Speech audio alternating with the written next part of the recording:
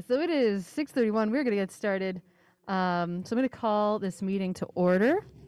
And so I would ask everybody to uh, find an end to their conversations. Thank you so much. All right. So first thing is to review and approve the agenda. I think I am aware of two changes.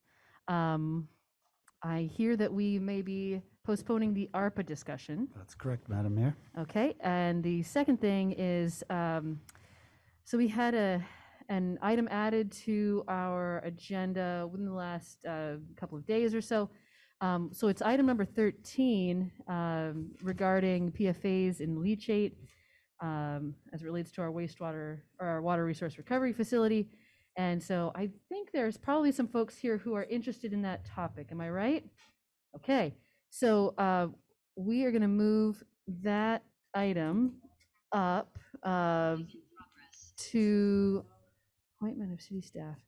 I think we should probably do that after the appointment. So it'll be item 5.5, if that makes sense. Okay. So I think that any other changes to the agenda? Nope. Okay, great. So with that, without objection, we'll consider the agenda approved.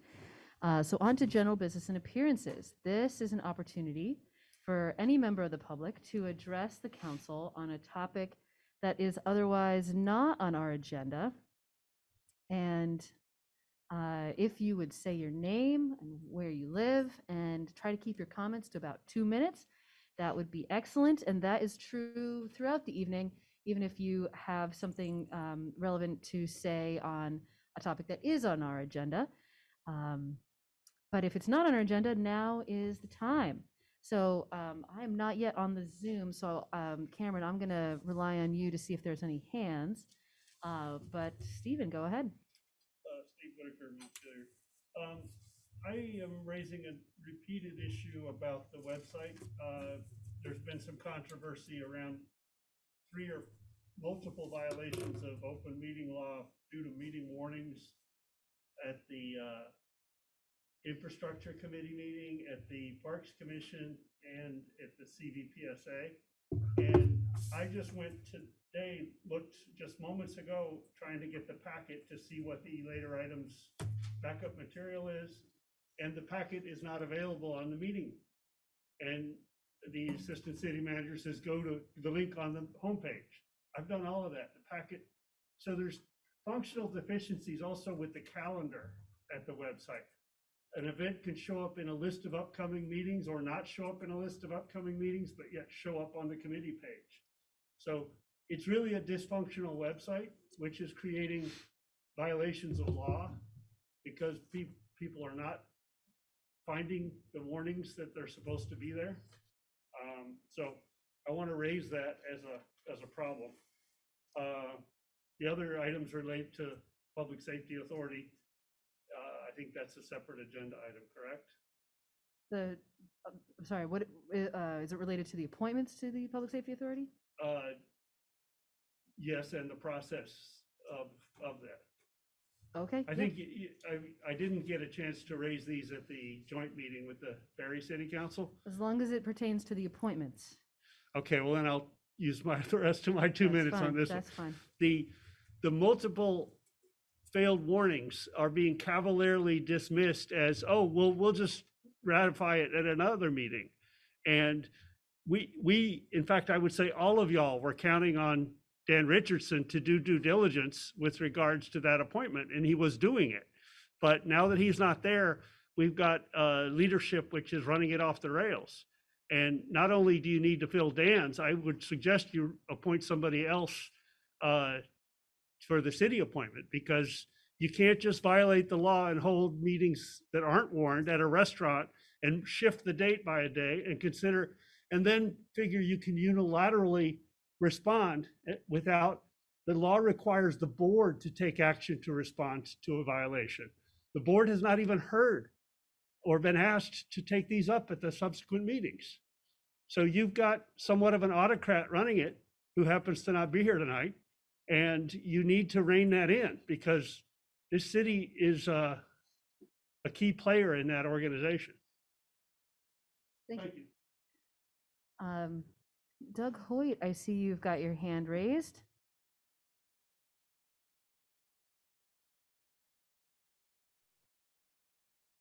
Oh, no, I think you momentarily unmuted yourself, but you are still muted. Double click. Sorry about that. That's okay. I just wanted to encourage you to turn the volume up. I've got my volume up all the way, and unfortunately, I could not hear probably about 20% of what Mr. Whitaker had to say. Okay. So I think we're working on that. Yes? Okay, great. Thank you. Thank you for letting us know that. And if it doesn't get better, please I'll raise your hand again. I'll raise my hand again. Okay, sounds good. All right. All right, so I think we are, oh, anyone else in person like to make a comment on something not on our agenda? Okay, and just checking, is there anyone else online who would like to make a comment? You could unmute yourself, you could use the raise hand icon, you could just wave, but I am not seeing anyone. Okay, so we're going to move on then. So on to the consent agenda. Is there a motion regarding the consent agenda? Move the consent agenda. Second. Okay, there's a motion and a second. Any further discussion? Okay, oh yes, Jack. I had some conversation with the clerk, and there are some changes being made to the minutes, but they're just typos. Okay. So I was flailing to do before the meeting. Okay, thank you. So nothing substantive then. Okay, great. All right, so thank you for that, letting us know. All right, so there's been a motion and a second.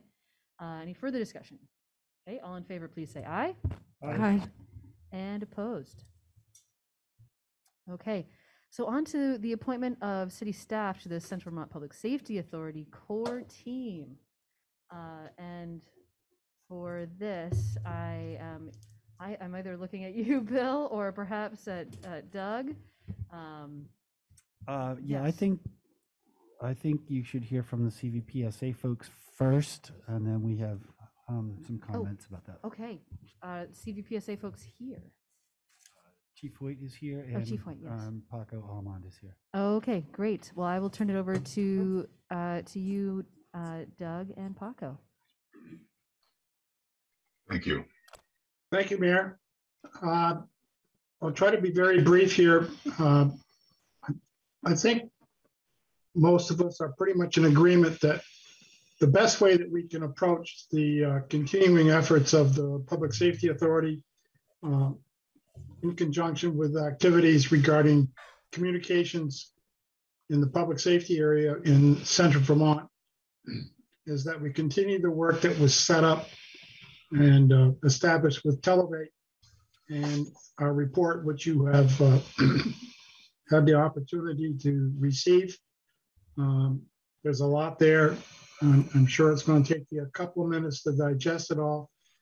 And I would not be surprised if you have a few more questions that need to be answered. But we believe that the best way to move forward is to have a core group of individuals that can guide and manage the future efforts as it relates to the establishment of priorities, developing a funding mechanism, enhancing a governance model, and move forward. Briefly, the Televate plan, which the Public Safety Authority has received and endorsed, has three major projects or phases, if you will. And obviously, number one has to be done before 2 and 3. The report is not all encompassing. We don't expect, I don't think anyone expects that all of this is going to be done in one full swoop. but having staff that are intimately involved in the communications efforts in this process, we believe would make the process a whole lot easier. So that's what we're asking the council for, and it's my task to also move forward and talk with Barry and ask them to do the same. And we're also involved heavily with working with members of Capital Fire Mutual Aid. So I guess I'll turn it over to Paco if he wants to add anything, if you don't mind. And if you have any questions, I'll try to answer them. And if I can't, I know Paco can. Great, thank you. Well, thank you, Doug. As everybody knows from looking at the report, this is a big project that's going to require a lot of planning, and that's where the group, the two cities, the members of CVPSA is right now, is trying to bring together relevant stakeholders that can help in the planning process. Those relevant stakeholders are key staff in each of the two cities and Capital Fire. It is the public safety personnel that are going to be using the equipment at the end of the day. And so we're just basically looking to the city councils to appoint some of their key staff to a planning committee that's going to get together. We are calling it the core team to help guide this project forward. Great. Any questions for either Doug or for Paco? No? Okay. Do you have something to say? Yes, I do. Okay, go ahead. This request has not been made or discussed by the CVPSA board. In fact, the Televate report does mention this as one possible path forward, but this is an example of the way that the CVPSA is being managed. The CVPSA, you've heard for several years, the Public Safety Authority has requested that the cities, the members, appoint chief or administrator levels appointees to this body. That, in effect, would keep the process above board, managed in transparent and recorded public meetings, et cetera. And instead, what happened is we got this Televate report, and the city managers and chiefs went behind closed doors to come up with their recommendation and put their own spin on it. You understand, or all council members should understand, that this the city has a conflict of interest here, and that they're relying on the $300,000 or $400,000 that they collect for a dispatch facility, which is running at cross purposes to what regional dispatch will necessitate. Regional dispatch will necessitate inviting other served towns that we dispatch for into the organization. And that cannot be done in a third rail process. So the fact that this request has not been made or discussed by a vote, I've been through the minutes of CVPSA, and they have not discussed or requested this. So this is part of the problem I'm trying to raise with you, is that you have a derailed, off the rails system where accountability and transparency are suffering. And the only way CVPSA is going to get on the right track is through appointments to people who will show up to regular meetings that are recorded and that are minutes created. But this process of creating committees and ambiguity about what's open meetings and who's meeting privately with who is not the way to go about it. Thank you. All right. So I'm interested in, well, actually, unless there's any further questions from council or thoughts or comments, I am curious for your thoughts on this topic, Bill. Sure. Well, so I think in general, with regard to managing a large project, it makes a lot of sense to have the key people from both cities involved. Excuse me? Excuse me? Sorry, is that I me? can't hear anybody. Okay. Is that better? Any? No? My mouth's on the mic. Is that? Okay, I'm fine, I'm told. People over here don't think I'm fine. So I'll do my best. So in general, we think that having key staff involved in making decisions on technical projects like this is essential, and we don't necessarily disagree with what's been suggested here. To the extent that Mr. Whitaker pointed out that the board hadn't discussed this, this hadn't really been discussed with us either in advance of this. I mean, in general, there has been talk, as was just referenced, that it would be good to have people like the chiefs and the managers on the board, and we've heard that and we understand that. So I would say it might make sense for us to just table this till the next meeting so we have a chance to talk amongst ourselves and to talk with our counterparts in Barrie and maybe understand a little bit more of what's being asked of us. I think we understand, but give CVPSA full board a chance to really deliberate this. So we're not trying in any way to stop this or say that we disagree with it, but I guess we're just not quite ready to say we're in because we don't know what we're in for yet. So I think that makes sense. And one of the things that was, so for all of the reasons that you said that, I think that makes sense. But also in addition, I mean, I was even just curious to hear from those folks whether or not they were willing, to do that. So if it means that unless there's an urgency to make these appointments tonight, I think it would be wise to put this off. And I just checking in, Doug and Paco.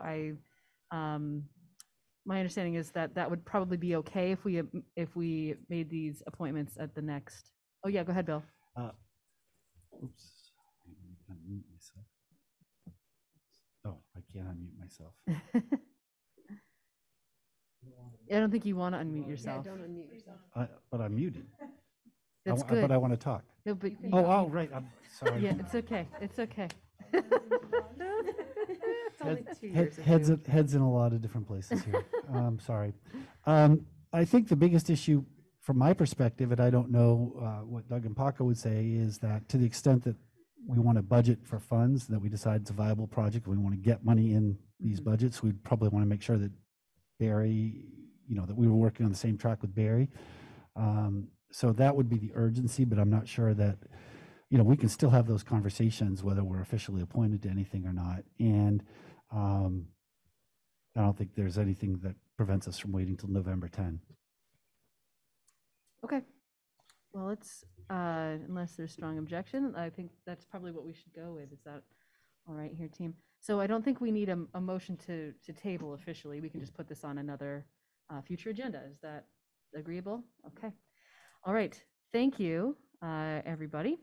And we are going to move on then to our discussion of leachate, particularly regarding the PFAS that the leachate contains. So I'll just start by saying, as someone who appreciates science, the PFAS are deeply concerning, and they should.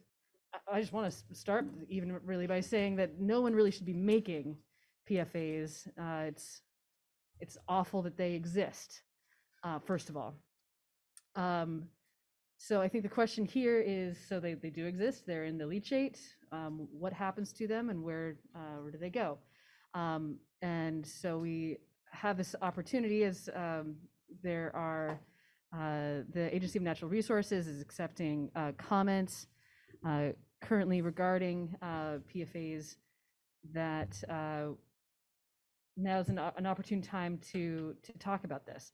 Anyway, so I want to, beyond that, I would like to have an opportunity for any member of the public to have a chance to share their thoughts about leachate or PFAS.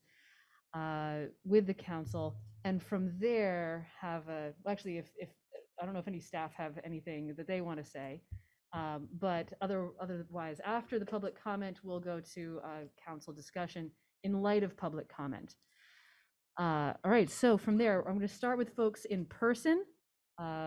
Anyone who is present wish to make a comment, and don't forget to say your name, where you live, and try to keep your comments to 2 minutes if you can. Sure. If you've got more than that, then I don't think so. Okay, get all right. close to the mic. Yeah, oh, get closer to the mic. Yeah. Oh, sorry, Yeah, I've never it's done okay. this before. Even My name is closer. even closer. Yes. Oh my yes. gosh. Tilt it down. Is that better? Is that good? Okay, great. Good evening. My name is Christy Binzen. I live over on Franklin Street in Montpelier, and I've lived there for almost 3 years now. Prior to living there, I lived in Wilmington, North Carolina, which is relevant because of the conversation about PFAS. So that section of North Carolina is a watershed that has been seriously polluted by PFAS that have been discharged upriver, and the end result of that is a very serious situation for the whole watershed, for fish life, and for people living in the area for whom that is the water supply. I'm here tonight because when I learned that PFAS were being discharged into the river here through our city, I was very, very concerned. I can say that I just urge the council to reject the proposal that ANR is making to take an increased amount of leachate. I think that now is the time to act on the side of prevention. You know, there's an old saying about an ounce of prevention is worth a pound of cure. Unfortunately, with PFAS, there is no cure right now. So I think prevention is the way to go. The agency, the EPA right now is making a priority of looking into PFAS and how to really react to all the PFAS that's in our environment. And one of their key components is prevention. Prevention, prevention, prevention. So I think that we as a city have an opportunity right now to take action to prevent the further discharge of PFAS into our water system, which obviously is critical for all of us and our children and the future of our community. So thank you very much for the time tonight. I appreciate it. Yeah, thank you. Go ahead. Sorry to belabor my presence here tonight. The Okay. PFOA and PFAS has been something that I've paid attention to for some years now. And I'm in touch with folks who have had surgery, organs removed. The engineer who worked on the design for the sintering towers down in Bennington County, where the sheets of Teflon were raised and all the airing debris blown out across the landscape. In short, we don't have the right to put this into the river for those in Middlesex and Richmond and Burlington to swim in. This is a question of morality. And I know we have economics that we get revenue from using our sewer treatment plant to process leachate from Coventry, but this is where we should take a stand and do the moral right thing. You know, David is having to deal with issues of having his blood removed and filtered. It is not easy to get this stuff out of your body, and we all have it. Almost everyone who's ever been tested has shown that they've accumulated some of this Teflon residue. Maybe that's a misnomer. Teflon's a subset of this, but my point is this is not something to play with, and we certainly not stuff to take liberties with other people's life and livelihood with. Thank you. Thank you.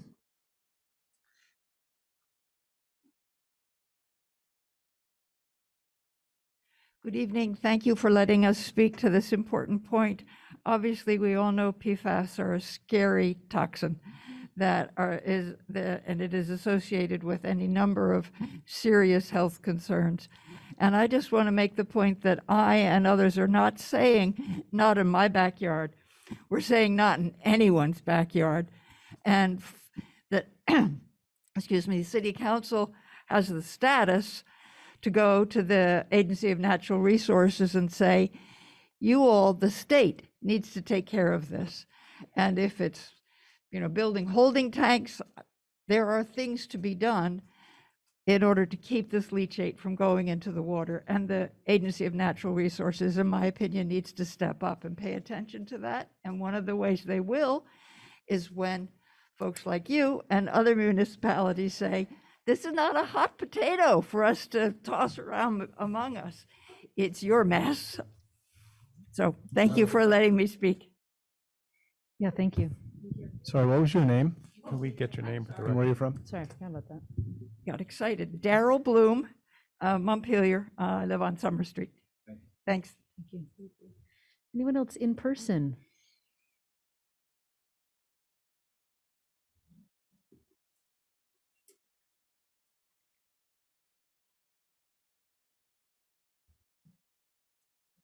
Thank you, and I know you've all been putting up with hearing a lot from me on this subject of late. Thanks for making it a serious priority. I appreciate it. I just want to say that I don't think toxic waste disposal is a Montpelier problem. It's a state of Vermont problem. And a big part of that problem is that the state of Vermont and the Agency of Natural Resources doesn't have a plan for how to take care of our solid waste. Instead, they've given over a great deal of authority to a for-profit company that makes money on that solid waste. Now that the public is finding out more and more about the environmental dangers and serious health risks about PFAS, discharging them into our waterways is not an option, unless there was a safe and effective treatment that removes them safely from the waste stream. The ANR permit sets up a pilot project, but there is no safe technology determined yet for taking them out of the waste stream.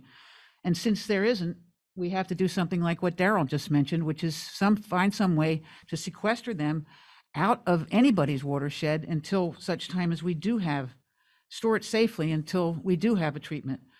Allowing the company that makes millions and millions of dollars off our solid waste to make the decisions about how to manage it is the wrong way around this. And the permit clearly gives a lot of authority to Casella to make decisions that I think the state should be making. It is the state's responsibility to protect the public health and our natural environment. It's not Casella's responsibility. ANR's draft discharge permit, I hope you will table and reject until the agency develops standards and regulations for the disposal of leachate. Montpelier shouldn't be responsible for absorbing the toxic waste coming from not only Vermont, but other states as well. This is the state's responsibility, and the sooner we join Newport and Essex and stop taking the leachate, the sooner the state will begin to take on that responsibility. So we ask the council tonight to begin to make a plan to stop taking leachate and to put public safety and the protection of our natural resources above any of the economic considerations. Thank you. Thank you. Hi, Kathy Squires, Montpelier. I'm also really concerned about these leachate as well. I'm sure everyone is. So my concern is, how are we going to separate the leachates out of our sewage, given there's no way to do that at this time? Not a good quality time, or not quality. And the other thing is taking it on from other people. So it just seems like we are just harming our rivers and our waterways. So that's my concern. Thank you. Thank you. Thank you. And John, did you get her name? Okay. Welcome. Hi. I'm Elisa Dworsky. I live at 31 First Avenue in Montpelier. And I'm frankly new to being aware of this issue. I didn't realize until this week that Montpelier was already processing this leachate and releasing these toxins into the Dog River because it couldn't be processed appropriately by our wastewater treatment system. And I guess in that sense, I may represent the point of view that maybe not that many people in our community, or maybe people are starting to realize this is an important issue. And I think that's a strong reason to not accept further leachate into the wastewater system. We need time as a community to understand this issue. And I very much support the fact that I think you're in a position where by rejecting taking further leachate, you can send this message to the state and put pressure for other solutions to be arrived at. And I think the storage concept that other people have articulated makes a lot of sense, but to act quickly and to move forward with the status quo clearly doesn't make any sense because the risks are so high. So thank you for your time. Thank you. Anyone else in person? Okay, I'm going to turn to folks online. Anyone who's with us digitally wish to make a comment? Okay, Shayna, I see your hand. Go ahead. Hi all, my name is Shayna Casper. I work with a group called Community Action Works, formerly Toxics Action Center, and I work with community groups fighting pollution threats in their neighborhoods. And for the past 5 years, I've co-facilitated the National PFAS Contamination Coalition, which is a network of 40 community groups fighting PFAS contamination in their communities. And I am so grateful to not have to be a part of this team. This is a group of volunteers, of folks who have had cancers, have had kids with cancers, have had trouble having kids. I'm really seeing the impact that PFAS in people's drinking water in particular and in their occupational exposures has had on people's health. And full disclosure too, I just want to say that we are also in pending litigation with Casella over Clean Water Act violations in Bethlehem, New Hampshire, and the Ammonoosuc River contamination. I really don't want this stuff to be contaminating my community and downriver of Winooski. Because I'm also, I'm a Montpelier resident. I live on Kent Street. I care really deeply about this community and serve on several city committees. I don't want to take significantly more PFAS into our wastewater treatment facility. And that's why myself and as of right now, 37 other people are calling on the Montpelier City Council to, first of all, write a letter to Agency of Natural Resources calling on them to deny this permit for taking increased leachate and to commit to not taking leachate through our wastewater treatment facility. No matter where the permit ends up, the city can make a commitment to not take any more leachate from into our wastewater treatment facility.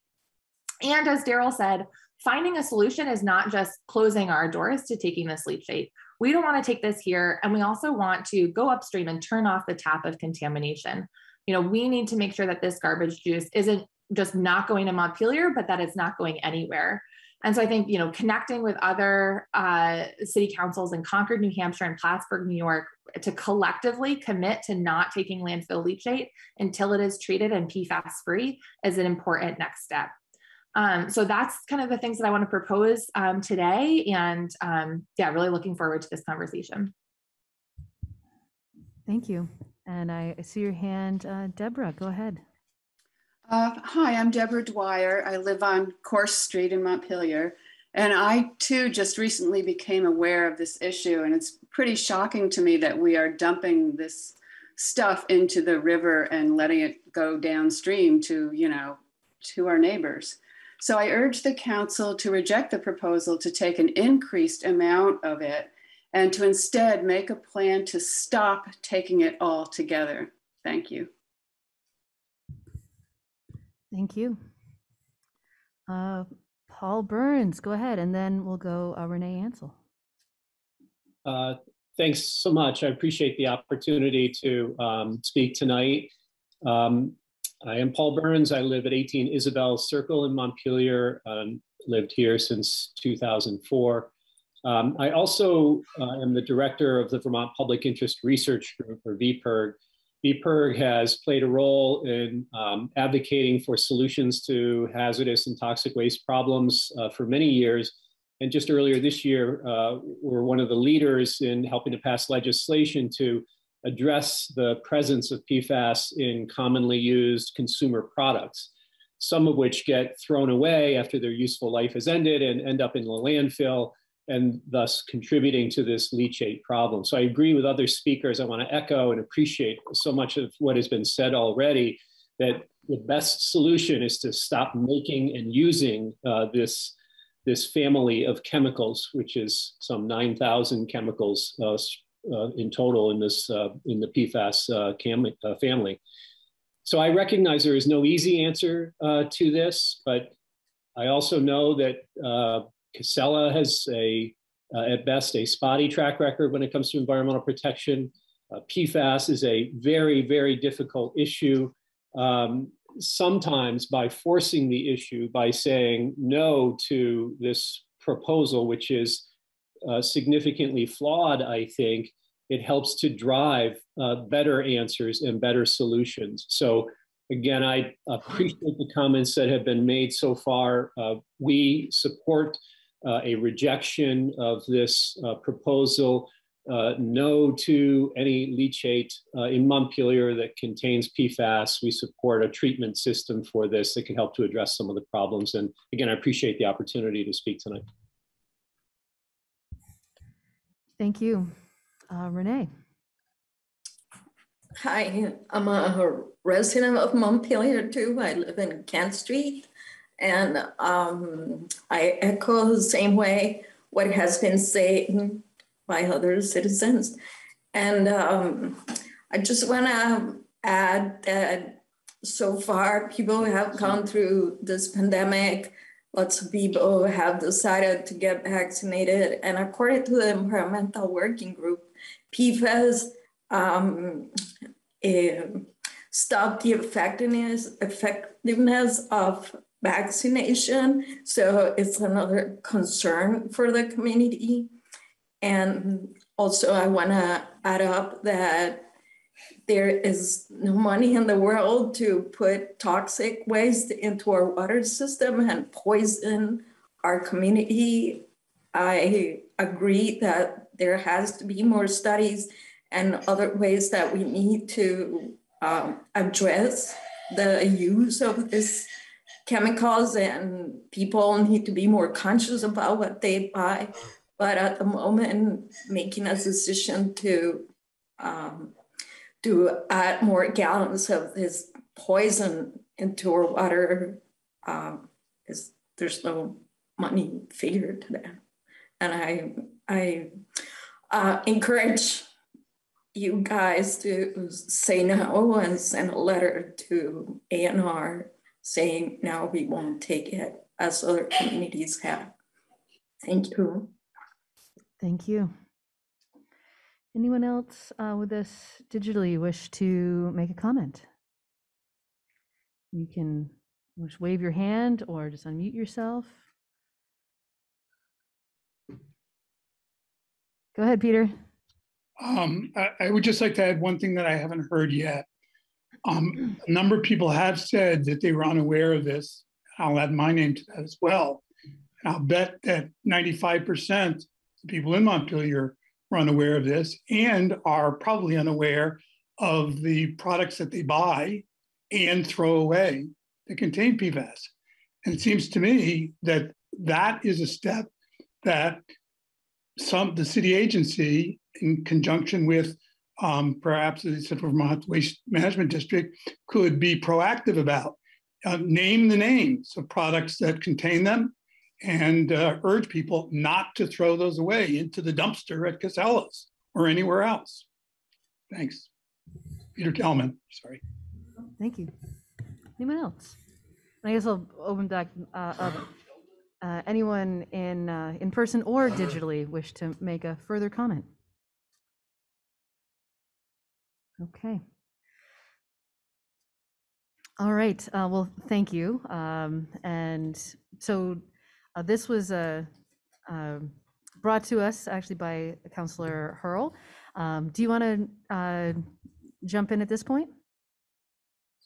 Sure. I can kind of give a little overview of what I've been kind of hearing from community members and thinking about this topic, and have some thoughts on maybe where we go from here for council to consider. You know, like I imagine all of you, I've been hearing from a lot of constituents, and as we're seeing tonight, you know, a lot of concern about, you know, our practice of importing PFAS containing leachate, which our water resource recovery facility is not equipped to filter, as no such facilities anywhere are set up to do, certainly in Vermont. So we know it's going right into our rivers, and you know, someone might have mentioned it, but you know, these again are called forever chemicals because they're incredibly persistent. So we know as they're going into our water, they are staying in our environment forever. They're mobile, so they move around. They're shown places where you're putting it into the environment, it's getting into groundwater. That's why you're seeing all over the country, these huge issues with people's drinking water being contaminated. And we've heard tonight of the many places that these chemicals are used, nonstick pans, Gore-Tex waterproof gear, stain-resistant sprays, and we're throwing those products away, and then the leachate, the chemicals are getting into the leachate and coming here. And so, again, we've seen this contamination of, really devastating impacts in communities all over the country. I was just talking to a friend in Bennington last night, where, of course, was the first discovery of PFAS contamination of drinking water in the state. And I was asking about connecting with a person who I've worked with a few times who had really high levels of PFAS in his blood. And he told me that, in fact, he had died this summer of cancer. And I was just like devastating to hear. I mean, it just reminded me of, the serious health threats that exposure to these chemicals cause. We heard about the action the legislature is taking to ban these chemicals from all kinds of products.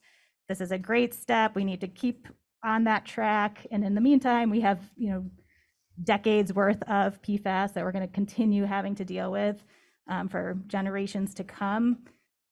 Last week, the Federal Environmental Protection Agency put out a roadmap, and it clearly showed that they are acknowledging the urgency and scope of the crisis. It's the EPA, so it's slow moving and will be years of work to really get things going.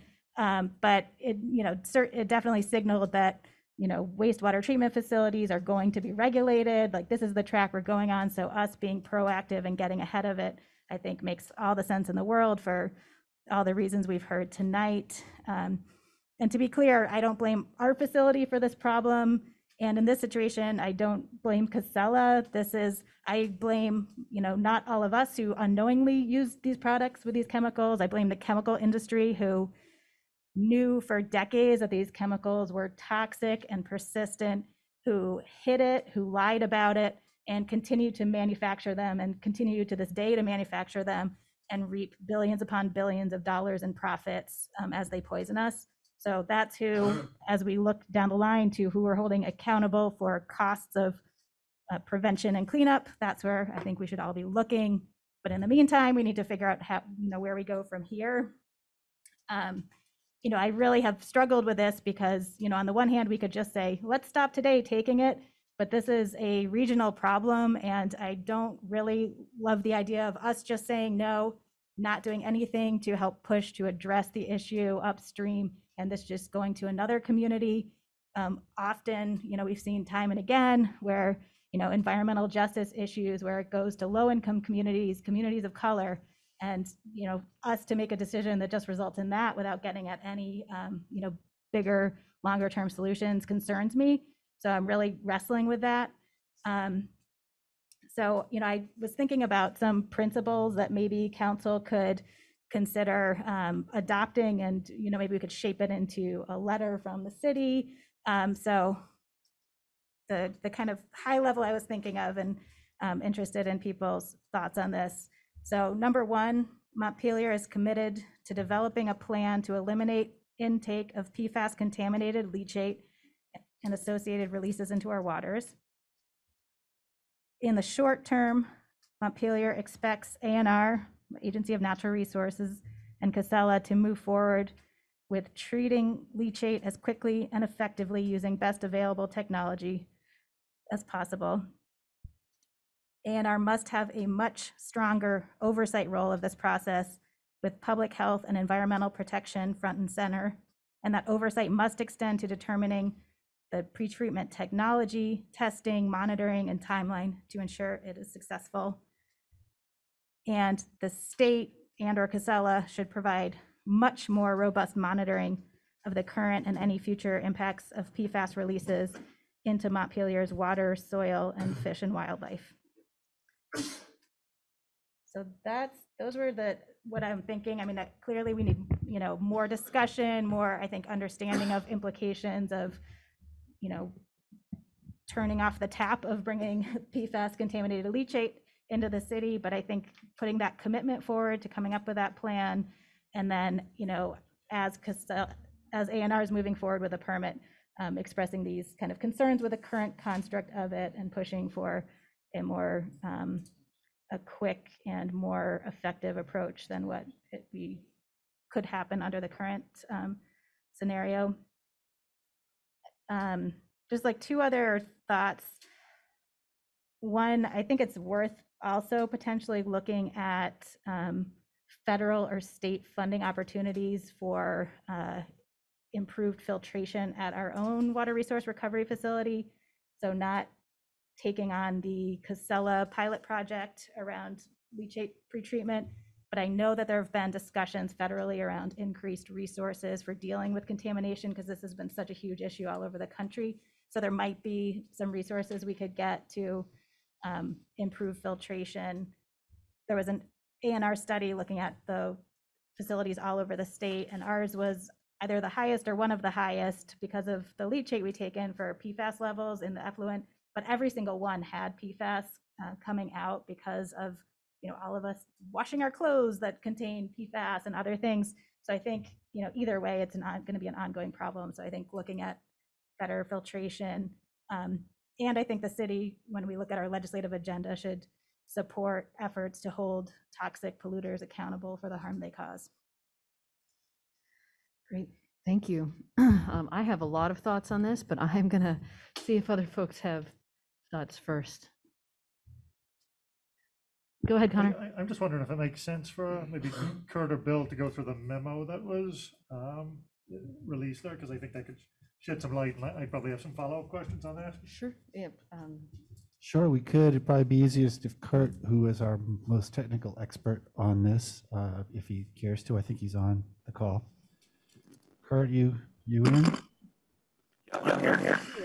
Whoa.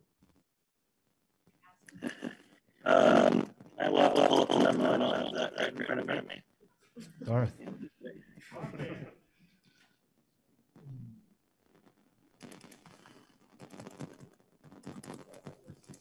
Can you try talking now, Kurt? Yeah, can you hear me? Well, we can hear you, but it sounds a little bit like Darth Vader. I'll call in. Oh, yeah, no, that's not going to work. But he's going to call in. Okay. Translating. Okay, well, maybe we can wait for Kurt to call in. Anything you also want to add? I mean, I think everyone's really summed it up, that the city certainly has the same concerns that everybody has as far as this goes. And we've been taking leachate for many, many years. And we're not interested in increasing the amount that we take. We do understand that we all societally contribute to putting stuff in and using these products. And we all societally have chosen to have landfill as our waste disposal. And so that produces leachate. We contribute to the landfill as well with our own, waste sludge. So it's a complicated situation. It certainly is a big financial issue for the city, but I also understand the perspective that, people's lives and health and safety takes priority over that. And it's, we don't know how to solve the problem. I think we fully agree that, stopping it at the source is the best way. Banning it completely would be, even banning it and banning it for the future, this stuff's in the landfill and will be for a long time. So the question is, how do you treat what's there before we get it or when we get it? Because it's not a great situation. I think our concern is, as Councilmember Hurl says, is right now it's in the leachate, it's being produced, and it's got to go somewhere. So, if it's not here, then where and who's going to take it and what's going to be done with it? Because it's got to be disposed of. So I don't know the answer to that, and I think the state should be this should be at the head of their class in terms of stuff they're working on. Well, unless maybe Kurt, have you joined the Zoom on your phone at this point? I think you might have. Yep, I'm here now. Oh, we can hear you very well. Go ahead.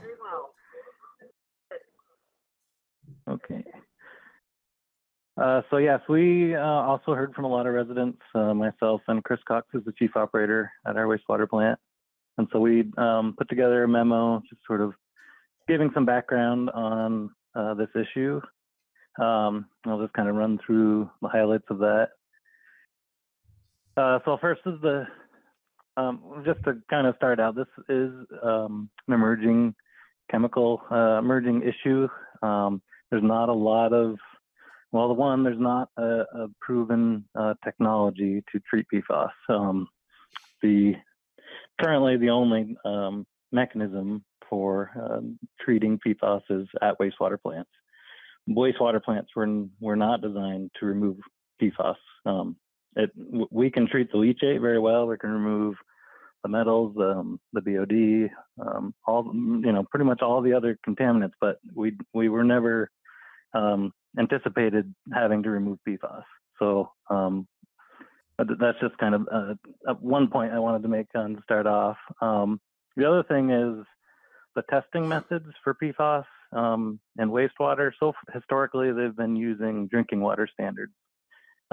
Just recently, just last month, EPA has announced, some guidance on surface water treatment techniques.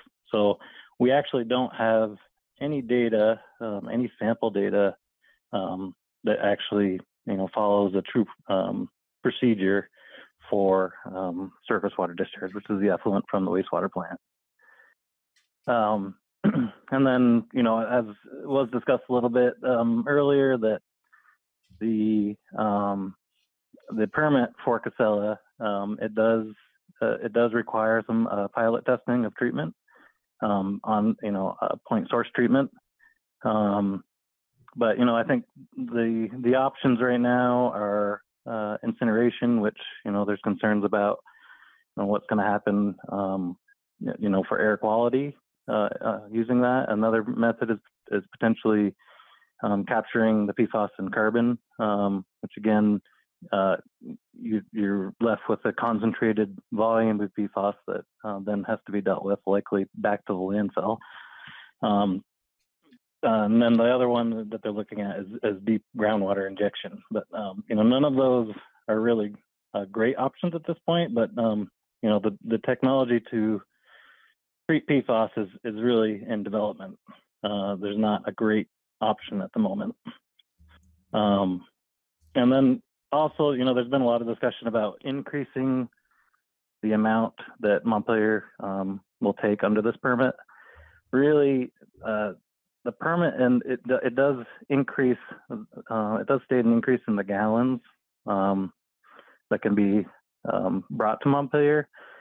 But really the limit under the existing permit is through the biological oxygen demand, which is kind of the strength of the leachate, call it BOD. And that is actually, there's a new condition of the permit to limit the maximum amount of BOD that can be brought to Montpelier daily.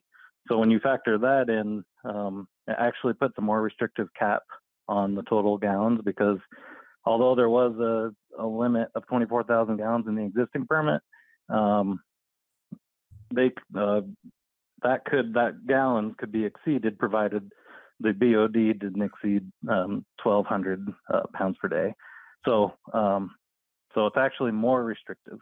But also, we keep a close eye on the leachate that we take in, and if there's any issues with treatment, our operators can restrict that volume. So and historically, that's been what has been limiting the amount of leachate that we take, not so much the gallons in the old permit. So we don't anticipate taking doubling our leachate intake. It's really going to be pretty much the same as it has been under the old permit. So I just wanted to clarify that point. And then the other thing that was in the memo is the financials. We do take in a fair amount of revenue from leachate, and we're using that money goes to the sewer fund to help fund improvement projects.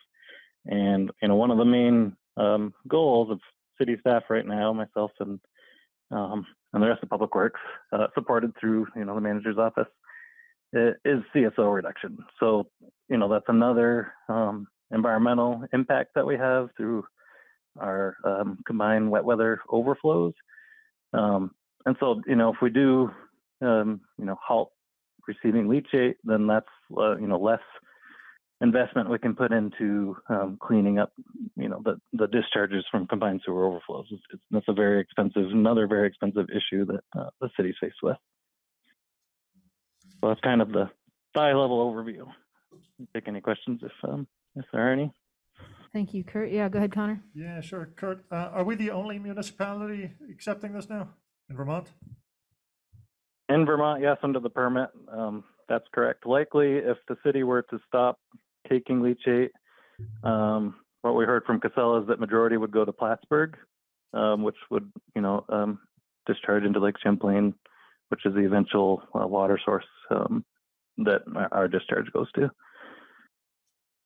And Kurt, could you talk about, a lot of folks commented, maybe an option would be like storing this until the technology catches up and we can think of a way to treat it. Is that just impractical because it's tens of millions of gallons of this, or? It is. I think last year I'm gonna have to look it up, but it is millions of gallons that we take a year. So I don't know that it's really feasible to construct storage tanks of that size, that could really, store the volume that's being produced for that sort of duration. Thanks very much, Kurt. Other thoughts from council? Well, I'll jump in here and say that so what you're proposing, Lauren, that we write a letter with these guiding principles, I think is at the very least a good plan.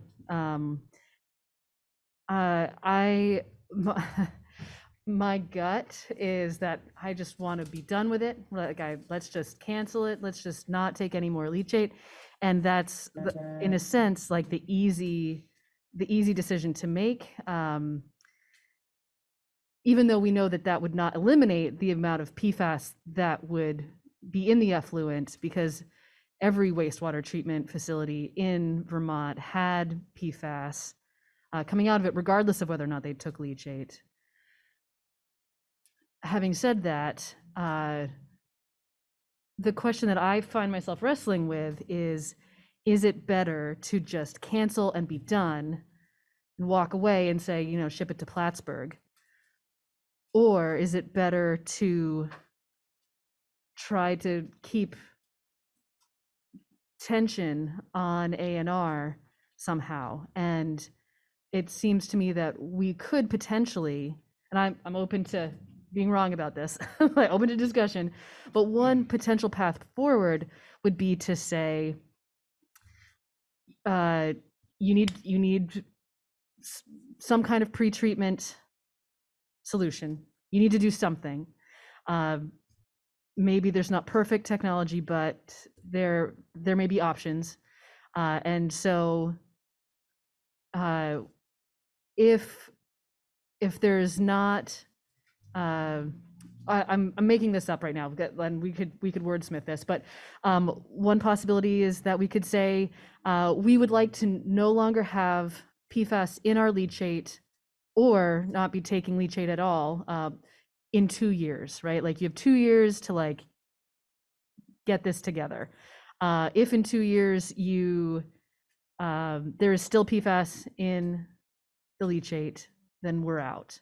And in a way that might keep the tension on A&R, keep tension on Casella to keep making progress so that it can not end up in anyone's backyard, right? Because we don't want it going to Plattsburgh either, right? We don't want it to be going anywhere. And really, if we just say we're out, does that put as much pressure on the progress?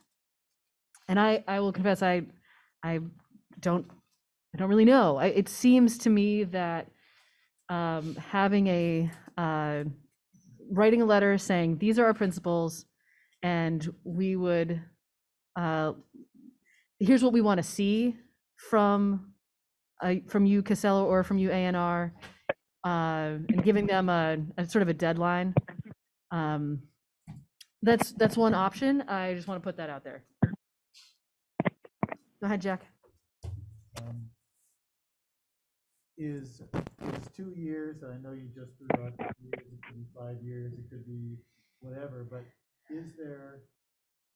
does the technology exist, or is there even a time frame when you can think the technology will exist to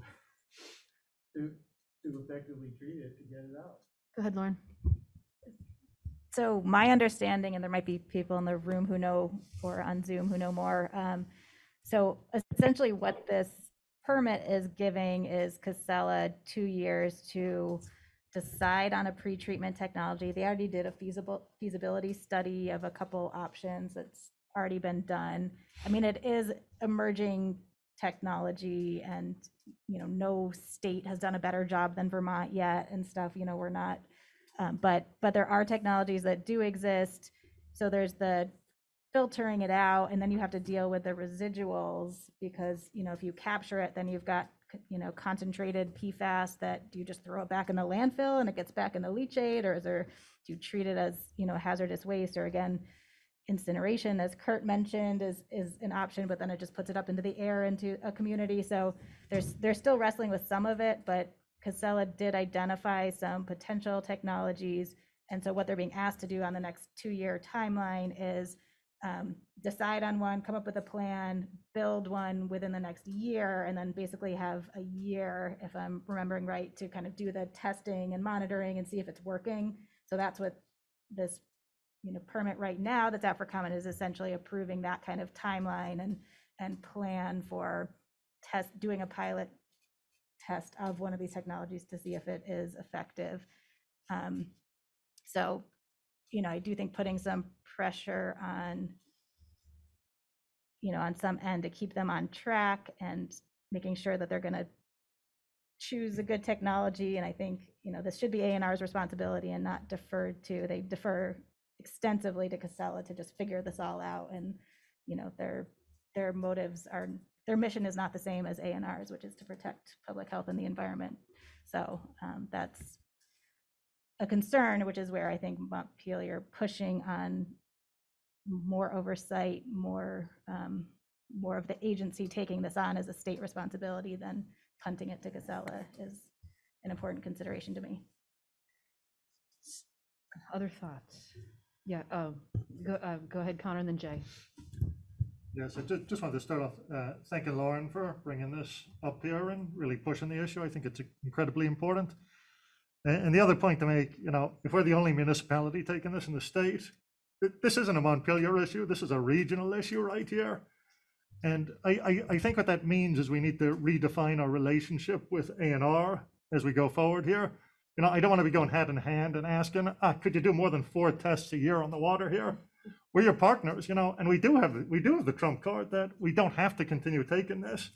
But that's a very good point. Do we want to you're either at the table or on the menu. Do we want to punt this off to Plattsburgh and see what they do with it? I think there is some logic in using this to push A&R in the right direction, push Casella in the right direction. And I'm not sure the actual timeline, but I think we can make an impact on policy here. I'm really glad I see Representative Hooper and Senator Cummings are in the meeting here, and I know they've been following this issue closely, so it's good to have them on the team.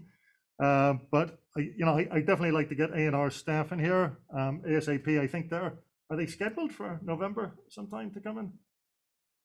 I think it's time to bring them in here and just have a really frank discussion about how we move forward on this. But in the meantime, the principles that Lauren's laid out, I'm really comfortable with, and again, wouldn't be beyond saying no thanks at some point if it feels like we aren't considered a partner in this, and just submitting comments before deadlines and that type of stuff. Mm-hmm. I think regular meetings with the agency. Jay, go ahead. Yeah, thanks, Connor. I'll just follow up on that a little bit in that, Lauren, I appreciate how you've kind of laid this all out, and I appreciate the conversation. My sense is that I don't like making a blanket statement and just sort of like pulling the plug and saying, okay, we're not going to take these anymore. But at the same time, I think we're in a position to we should be taking a proactive stance about this and not, yes, we should be partnering with ANR and figuring out what the solutions are. We're not going to solve solve PFAS, sitting around this horseshoe, but what we can do is, as the council that runs the Capitol, we can take a stand on what we're willing to accept. And so that being said, I think the more sort of forward-thinking, proactive we are about what we're willing to accept, which in my mind is the less is more, but understanding that it's a complicated solution, the better off we'll be. So this is sort of open-ended, but I do think that if we were to, be able to have a meeting with ANR, be able to set a deadline where, if ANR gave Casella 2 years, then we'll give them a year and say, hey, that's good, great, because Lauren, your point is so well taken. They have Casella has different priorities than ANR and what we might have. And so I still appreciate their priorities, but at the same time, I think that we need to get ahead of it and just, I'm not sure what our action is tonight necessarily, but I'm not feeling patient about this because it's a really significant issue. So I do think that we need to have that sort of more accelerated timeline in mind as a city. So thanks. Jennifer, go ahead. I just wanted to chime in real quick. I appreciate all the work that you've done and taking the time to sit and explain things to me, because I too was not aware of what was about PFAS and all these really horrific things. And being an Ojibwe woman who is, deeply connected to waters, we just had a pipeline through my reservation and through our wild rice fields. And so protecting water is a very important thing to me, and I don't feel okay just handing it off to another community to handle, because that's always what happens, and then somebody else is dealing with everybody else's mess. So I think what you're suggesting is something that I can sit with my conscience and with my water protecting self. I think giving them a short amount of time, like you just said, Jay, I can get down with that. Thank you. Yeah, one of the phrases that comes to mind was from someone who said, we don't want this to be the hot potato, right? That we're just passing around somebody. So how do we best apply pressure? And it could be that the best way to apply pressure is to stop, but I think it might be to make it clear, especially if we're the only Vermont player right now. So here's what I would propose that we do as an action moving forward is direct staff and or Lauren, or collaboratively between staff and Lauren to draft a letter with these guidelines, perhaps with a deadline, or if you want to be in on it too, great. Whoever wants to be in on it. And I don't know if we need a motion on this. Would it be useful if there was a motion? I don't think we need a motion Okay. unless there was a specific, the council wanted to decide on a deadline, and maybe that's a little early yet to play that card. I think that's could be a part of the further conversation once we have a draft in front of us, something that we could digest and react to. Go ahead. Well, I was actually going to defer to Lauren on this, but the only issue I think is isn't there a deadline with a comment period, or is this different than that? There is a comment deadline period, November 8th. Our next council meeting is November 10th.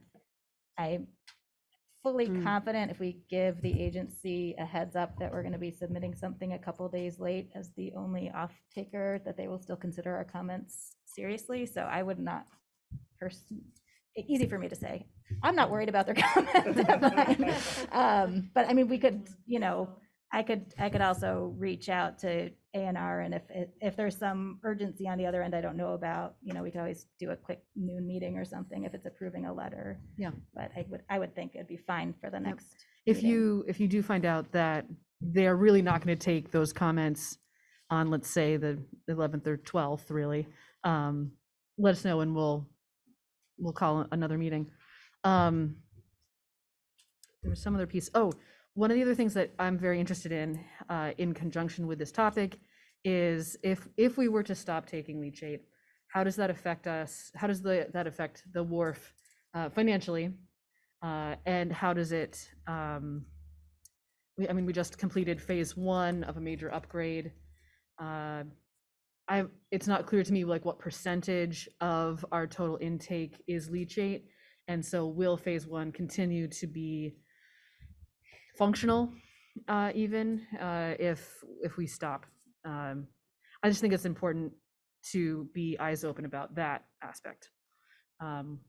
So if we could, along with that draft, have some further clarification. Does that sound like an okay plan, team? Okay, great, thank you. And thank you again for bringing this up. I also want to make it really clear that I think our wastewater treatment, our water resource recovery facility is amazing. I'm so proud of the work that they do. I think they are doing a wonderfully admirable job, and it's only going to get better. So thank you. All right. So we are. I think that's it. So we're gonna move on for now, and so we are up to taking. We have a question about petitions for the ballot from CVHHH and from the library, though I think they might have just stepped out. Oh, okay. Sorry, if you need another minute, we can go to another item. No, okay. Are you ready for the library? We couldn't talk and be just. Oh, yeah, so I see we could go in either order. It doesn't really matter terribly, but let's, since you're here. Since I'm standing here? Yep, go ahead. Thank you. Welcome. Yeah, hi. Thanks for adding the library to tonight's agenda. I'm Carolyn Brennan. I'm one of 2 co-directors at the Kellogg Hubbard Library. With me here tonight is Judy Walk, who is one of 2 city council appointees to the Library Board of Trustees. On the Zoom call earlier, but I don't believe he's there now, was Graham Sheriff, who is the other city council appointee. Before I get started, I wanted to thank the city and particularly Kevin Casey for helping us with the community development block grant that we received that helped us rebuild our elevator recently. So tonight we are asking to be added to the ballot for town meeting in the amount of $395,626. For the past 3 town meeting days, we have requested and received level funding. So this is our first increase in 3 years that we're asking for. We are requesting that the council waive the petition requirement based on our strong and consistent support from the community. I looked back at our town meeting results from the last decade, and we average about a little over 80% support from the Montpelier community. And the last time we requested an increase at town meeting 2019, the council graciously waived the petition requirement to add us to the warning. And then despite it being an increase year that year, the library article still carried 1567 to 270. And I would love to talk about what our year was like, but I don't want to take up a ton of your time. I have copies of our annual report that we produced over the summer that has a wonderful highlight of our community impact and where our funding comes from. And I would love to pass these out to you. I don't know how you feel about handouts. I'm going to keep one. Unless anyone objects. Yeah, thank you.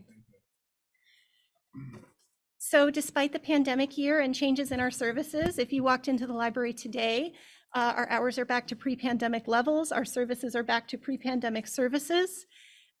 Despite it being curbside service only for some time in this past fiscal year, we still circulated over 290,000 physical materials and over 33,000 digital materials. We added in a streaming video service, so now all of our library patrons can access free streaming video from their internet-connected device. They can download ebooks and audiobooks. They can download and read digital magazines. We have a wide variety of really wonderful services that we offer. We're back to seeing after-school kids, which is very, very exciting for us. Last year we offered, let me see if I can remember, over 200 programs for adults and children, and our attendance at those programs was still up over 9,000, despite them being digital or outdoors. Any questions for Carolyn? What can I tell you about the library? I'm ready to go, guys. I do have a question. In the past, when you have, well, I wonder if you know this, and in the past, when you have had to collect signatures, sure. How did that happen? Did you just leave something out for people to sign, or what? Sure. So that's part of the issue with this, actually. So we always leave petitions. We have to petition for some of our other member communities, and but particularly in Montpelier, because we need 10% of the voter list.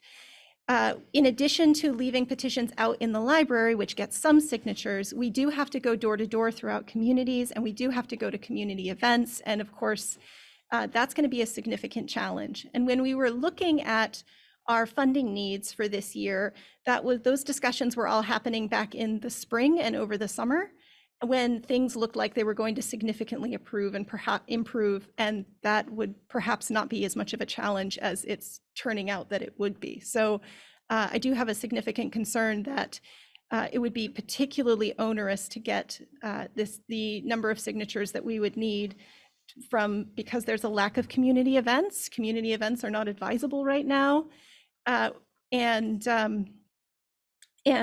would hate to ask for volunteers to go knocking on people's doors, and I don't know what kind of a response we would get despite strong community support. Thank you. Yeah, any other questions? Okay.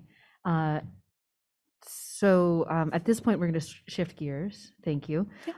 And shift over, I think it's to Sandy Roos. Is that right? Okay, so with CVHHH, go ahead.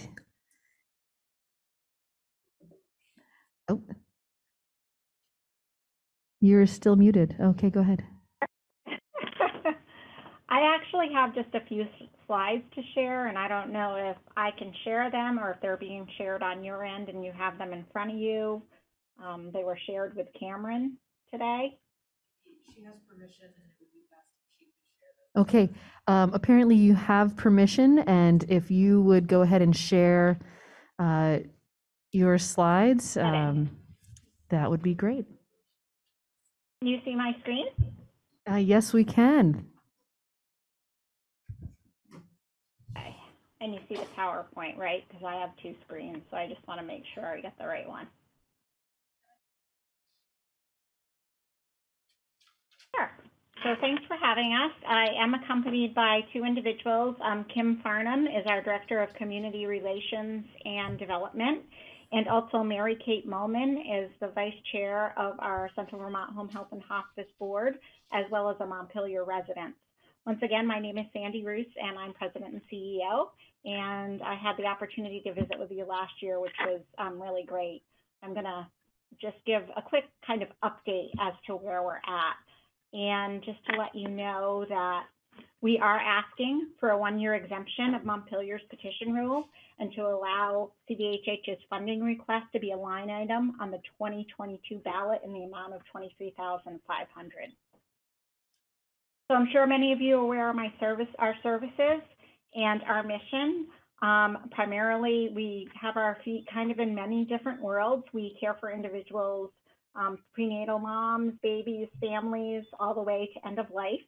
The majority of our care is provided as medically necessary care. Orders from a doctor are required for that care. And then also promoting the general welfare of our community with health promotion activities, such as all our vaccination clinics and foot care clinics, and then also long-term care services. Those services that are non-medically necessary although there are services that keep individuals in their homes and out of long-term care facilities.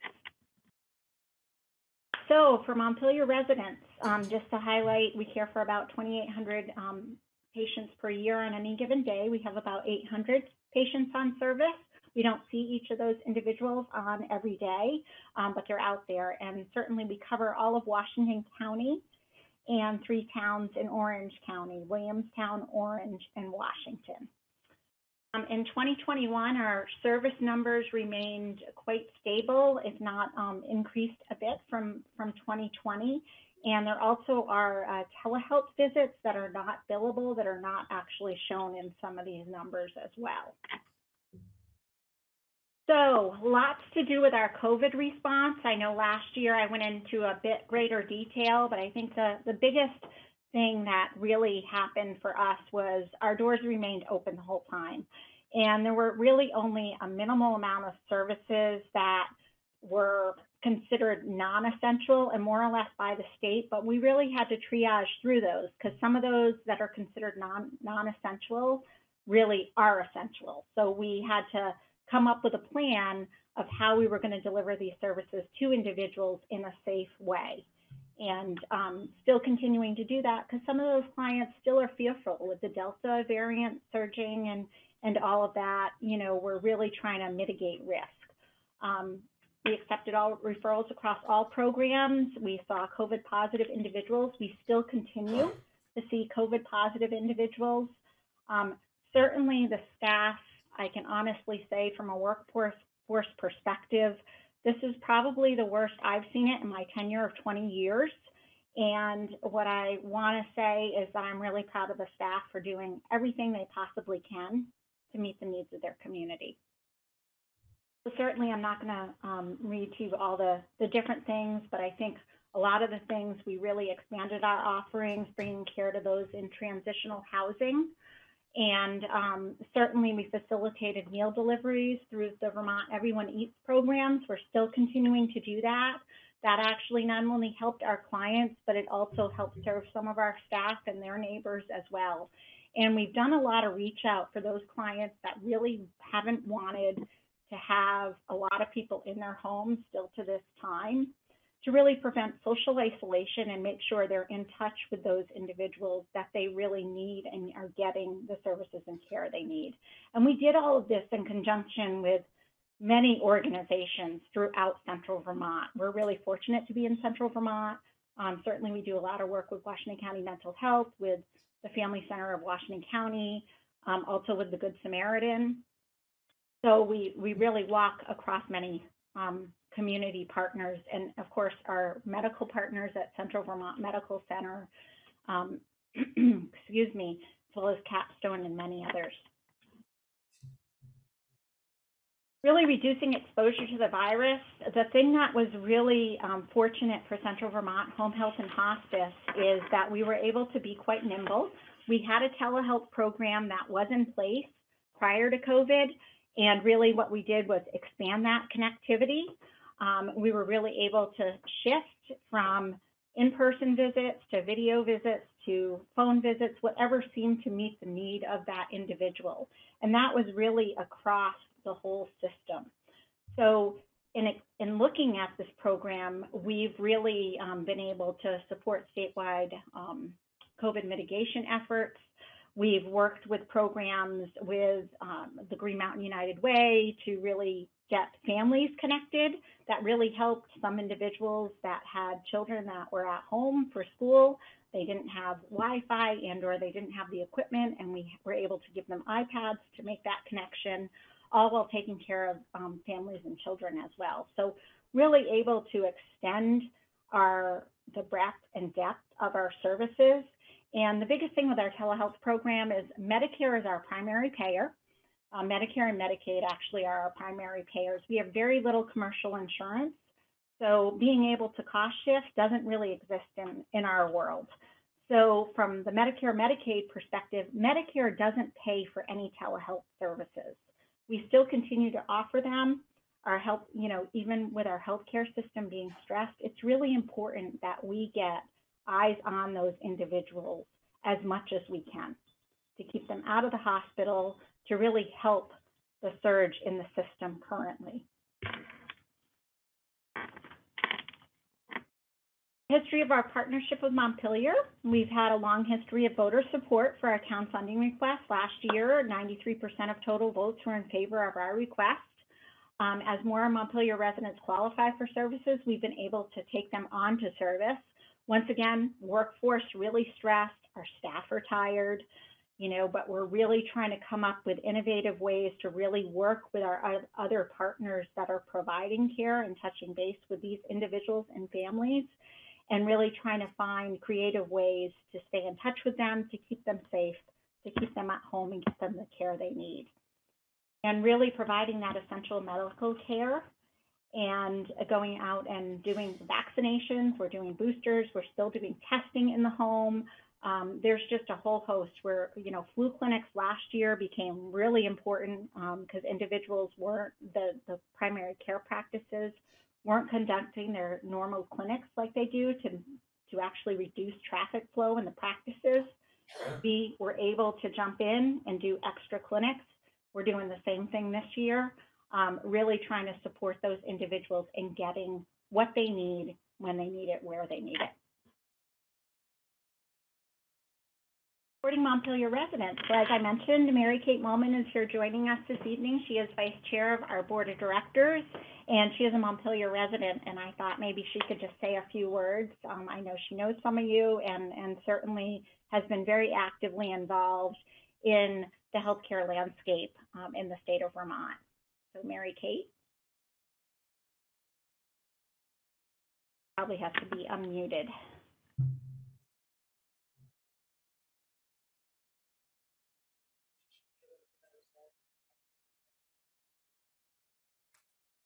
It looks like she's Is saying. it possible to unmute Mary Kate Mulman?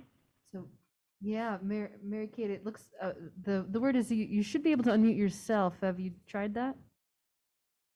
Yeah, it doesn't allow us as participants to unmute ourselves. There we go. Okay, there you go. Thank you. Hi, yes. Thank you for having us here. And thank you, Sandy, for introducing me. I just want to say I've been aware of and involved with CVHH for many, many years. My mom was actually on the board back when I was in college. So I've known about them for a very long time. And then I had the opportunity to serve on their board. I've had personal experience with their services in the care of one of my family members. So I know firsthand that the quality of the care that they provide and the well-being of the patients they serve. It's a high priority. And as Sandy mentioned, I'm also in the healthcare policy world. And I just want to call out how impressed I am with this organization and how they have responded to the COVID pandemic and supported our community. I say this, I'm a member of the board, I've been in healthcare policy, and also I'm just formerly a staffer at the Agency of Human Services. And I was really a part of the rollout of the vaccination effort. And there is so much effort and commitment that people, the vaccinators, put in towards working and providing the vaccine to our communities. And CVHH was right at the forefront of doing all of that. So I just want to call them out from those perspectives. And that's all I have to say. I'm so thrilled to be connected with this organization. Thank you. And so why we need town funds? Certainly the workforce shortage and the reliance on travel clinicians driving up operational expenses. Without workforce, services wouldn't be there. Traveling clinicians isn't ideal. It's not that they're not good people, they're just not from the community.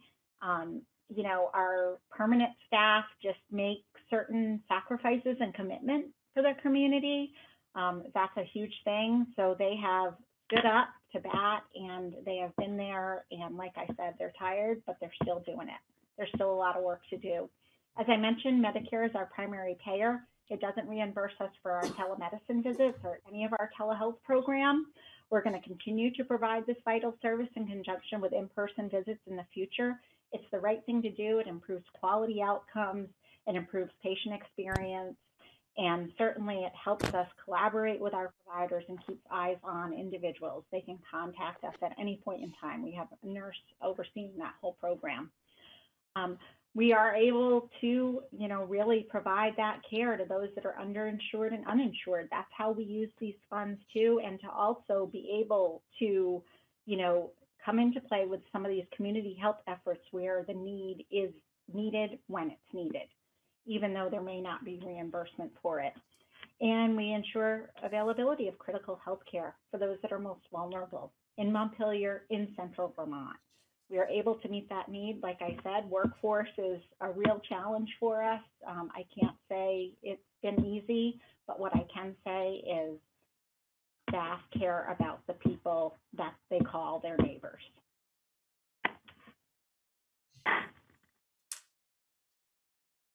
Great, thank you. All I have. That was a bit quick, but I didn't want to hold you all too long. Well, thank you. So I have the same question for you. If you were to be gathering petitions, before you were, we had a history of just like putting you on the ballot. How did you go about that? What did you do? So we actually had to do a lot of different things. Some similar to the library, we would put petitions out in certain storefronts, in certain stores that we had them there. But primarily, we had our volunteers and board of directors out there at whether there were events or just standing out on the streets collecting signatures. And really, at this time, as a healthcare provider and an organization that's done so much to mitigate the spread of COVID, I'm not sure how that would be looked upon right now. And I know we really struggle with doing that. Most of the towns, if not all of the towns that we are requesting funding from, do not have a petitioning process right now, and I know they didn't last year. Certainly, I think that's our biggest issue, and trying to get, close to 800 signatures is a lot of work. It takes several months, and it takes several people in several different situations, such as different events and all that, which aren't really occurring the way they normally have in the past. Okay, any other questions for Sandy? Jack, go ahead. Thanks for the presentation.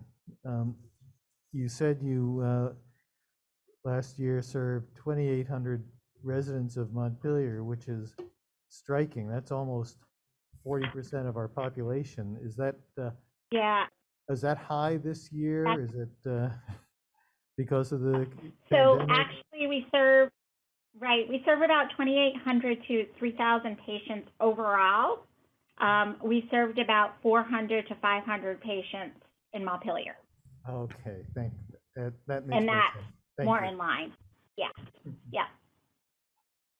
And that doesn't count those individuals that we actually see through clinics, or we've been doing vaccinations for, and through foot care clinics, flu clinics, and other sorts of health promotion activity that we do. Those are true either medical or non-medically necessary services under some of the umbrella of our programs, such as home health, hospice, long-term care, and maternal child health.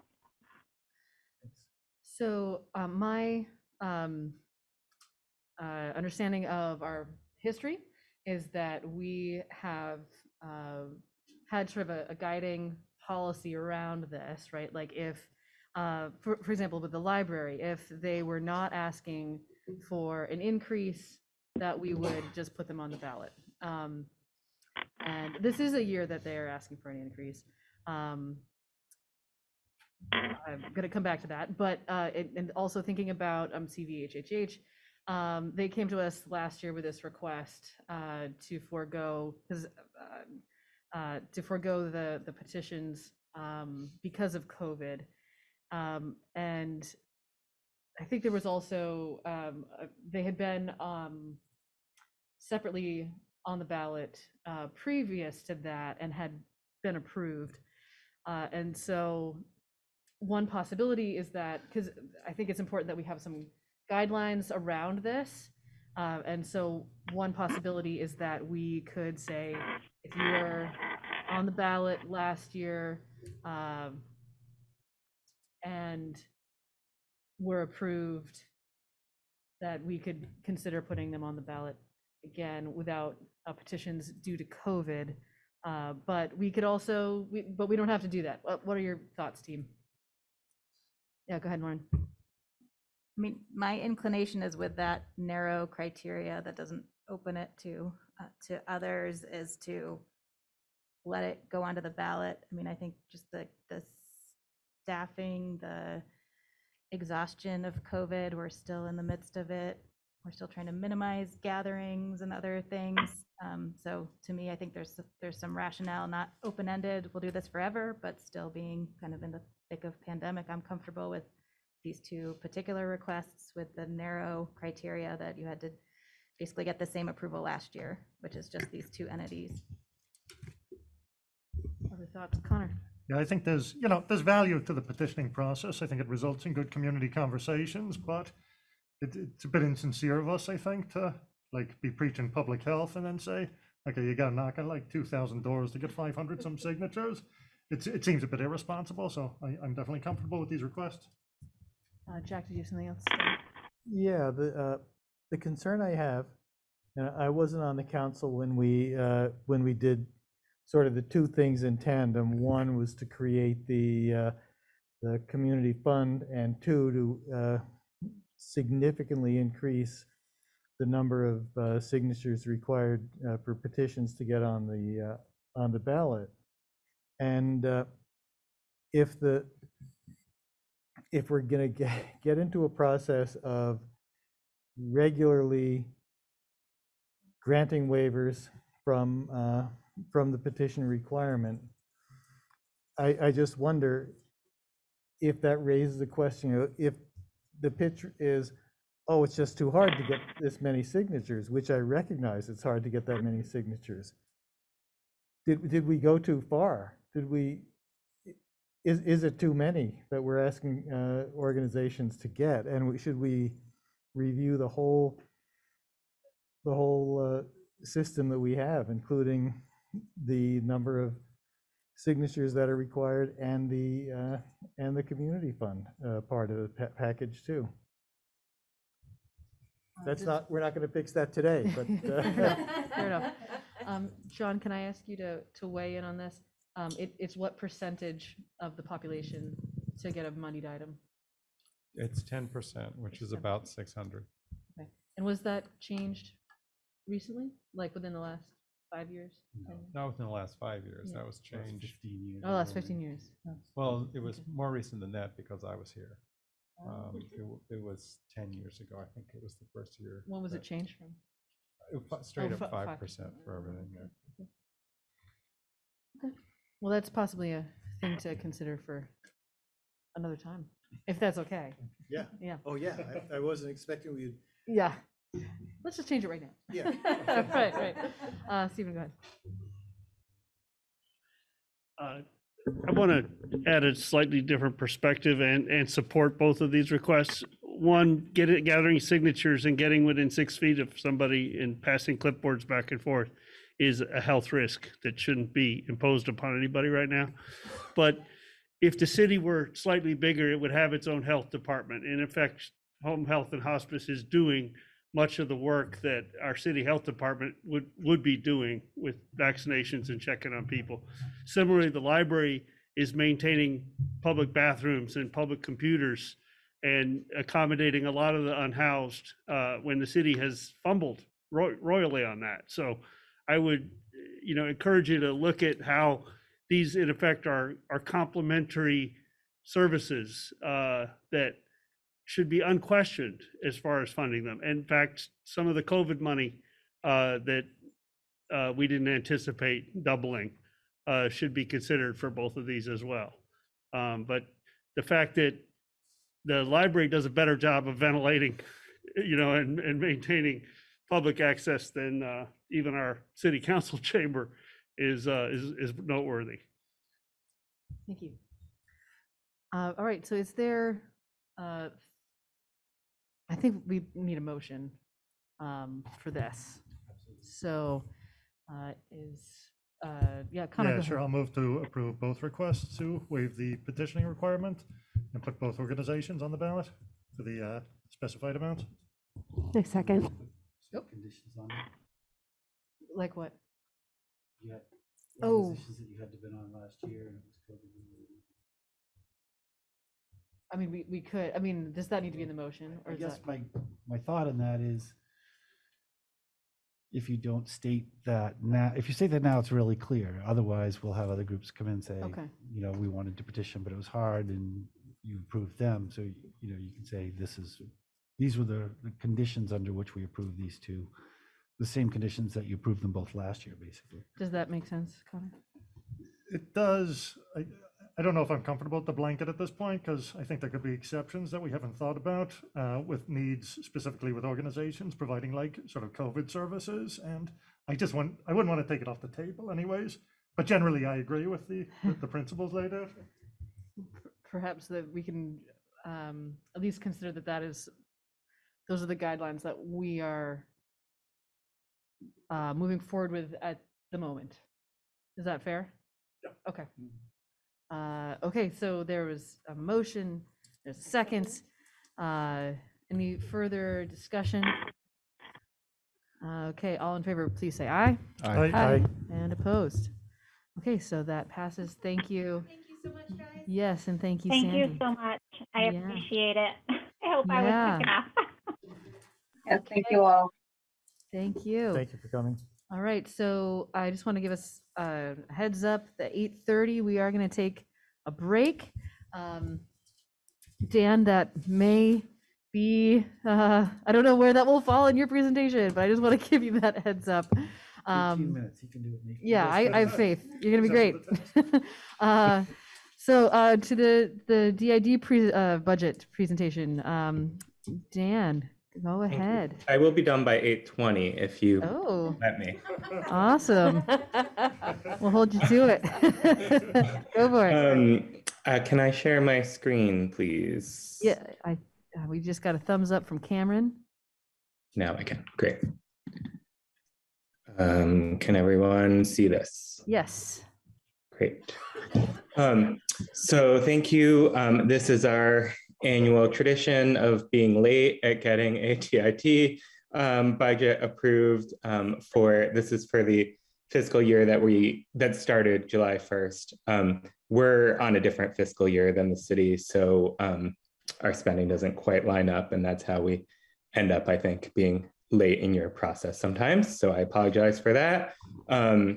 Essentially, we are at, our budget operates under the same amount of money. The assessment has not changed since the Downtown Improvement District was started in 2013. Approximately $60,000 total. That's two pieces. The sort of general Downtown Improvement District tax on the commercial property, and then the pilot funds for state properties that fall in the district for the equivalent amount.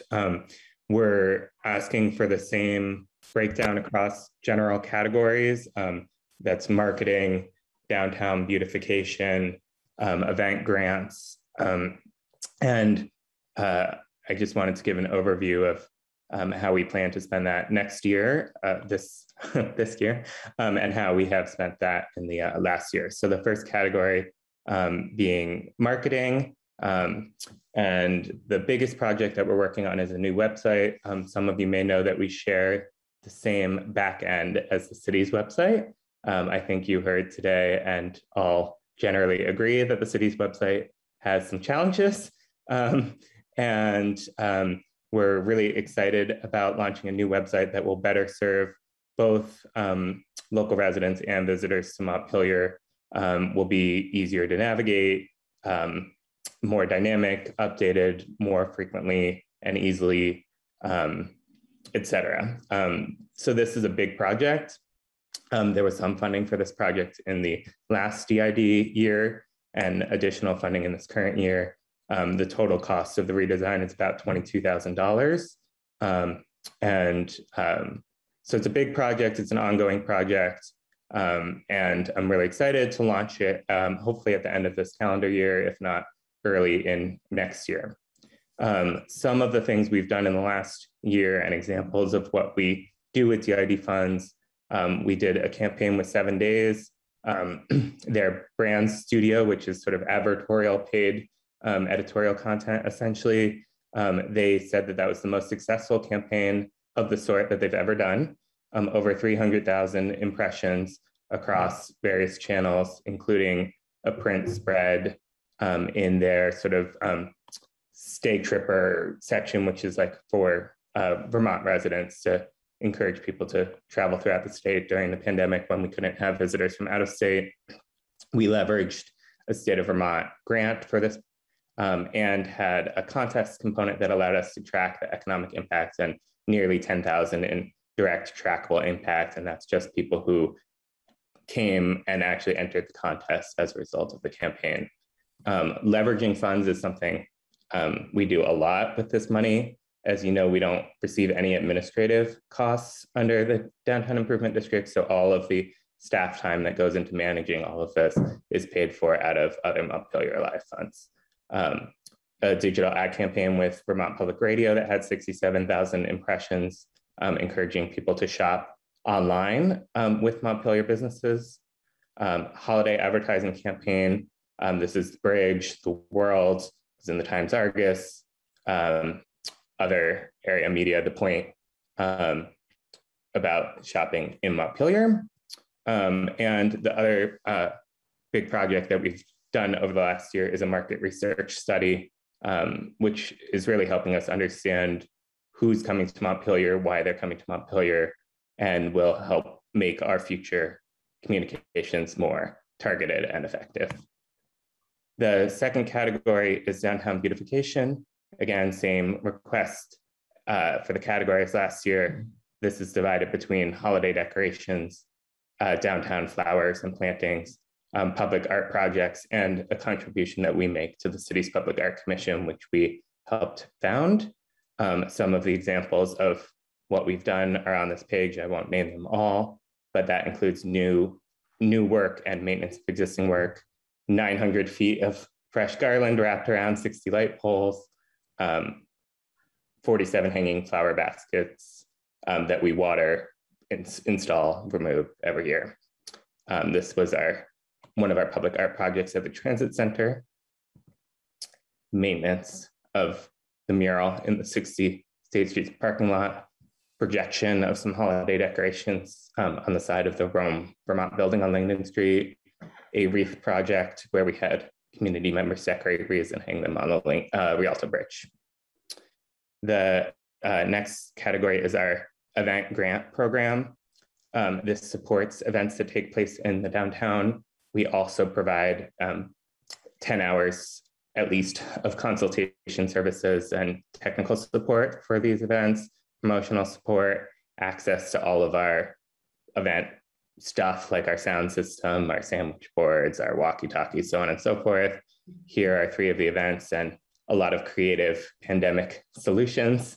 You'll see on the left is an event that Shida Projects did this year on July 3rd. In spite of the terrible weather, they had a lovely turnout. The top right is Scrag Mountain Music doing a Zoom performance from Bear Pond Books as part of a series of pop-ups that they did at local businesses.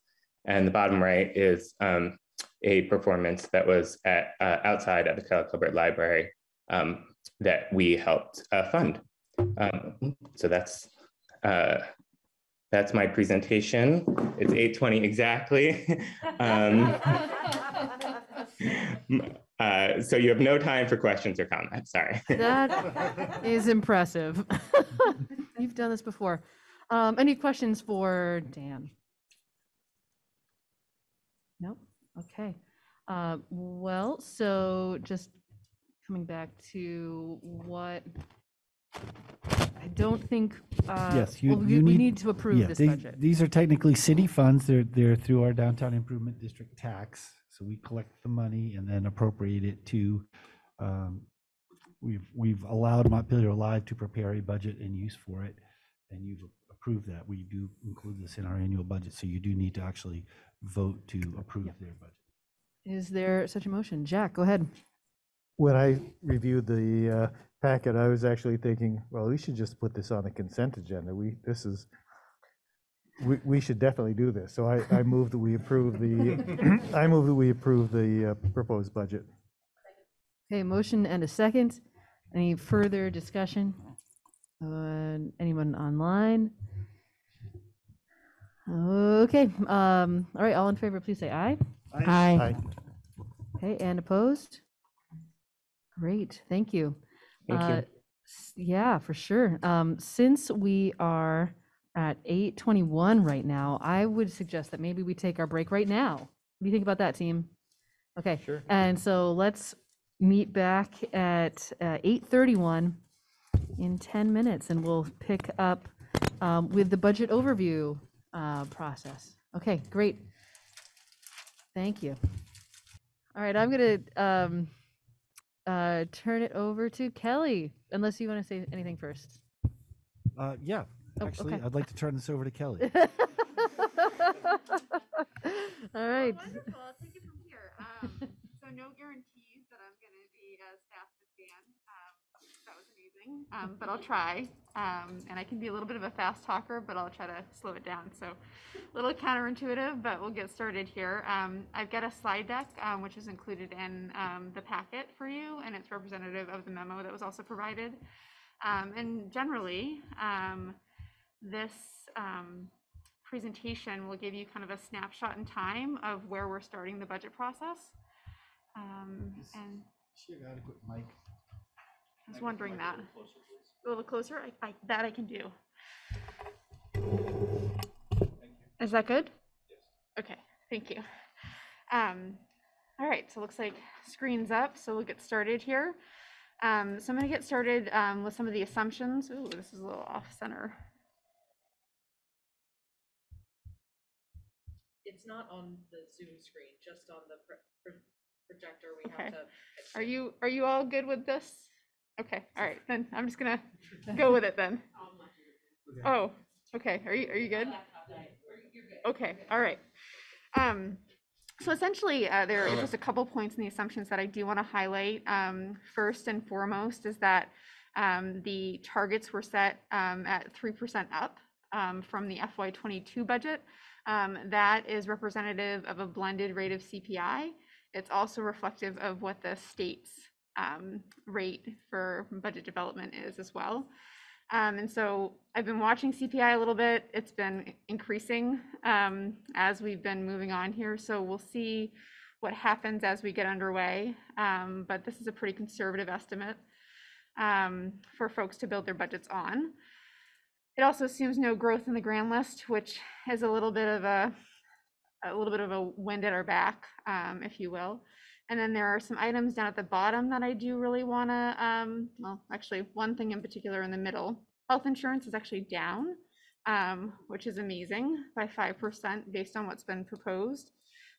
We're keeping that level because we're not sure what will happen with COVID and if there will be impacts in the calendar year next year, which would then impact the second half of FY23. Kelly, would you like questions now or at the end? I can take them whenever. This is a question about the presentation. I don't know what you're showing on the screen, but we're still seeing just the cover page of your presentation on all right, let's see what Zoom. Sorry about that. See if I can. What about now? I don't know if you guys on the other side are the same thing.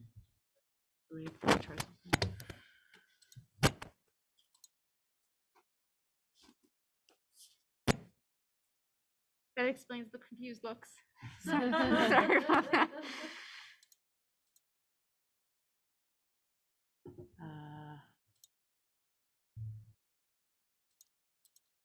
Is it like crashing? What's it doing? I don't know.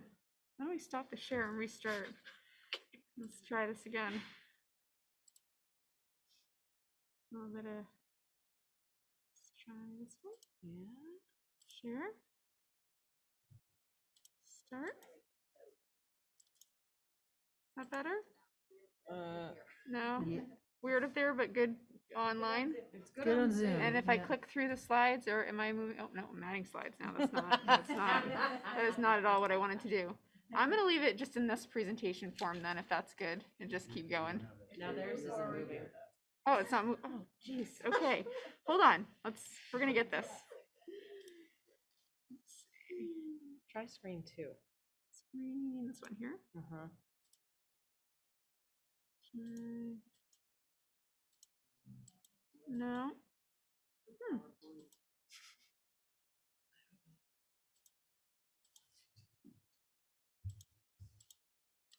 Just clicking everything now.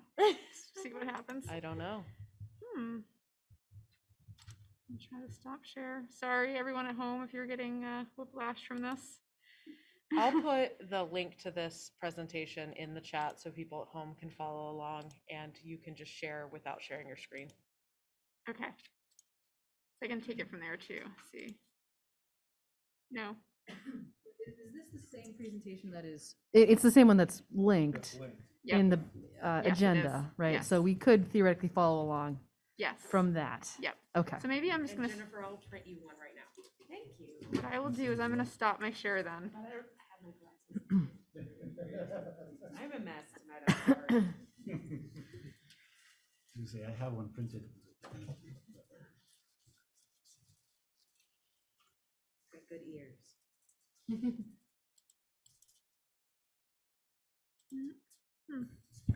Strange. Or just me. Whatever the case may be.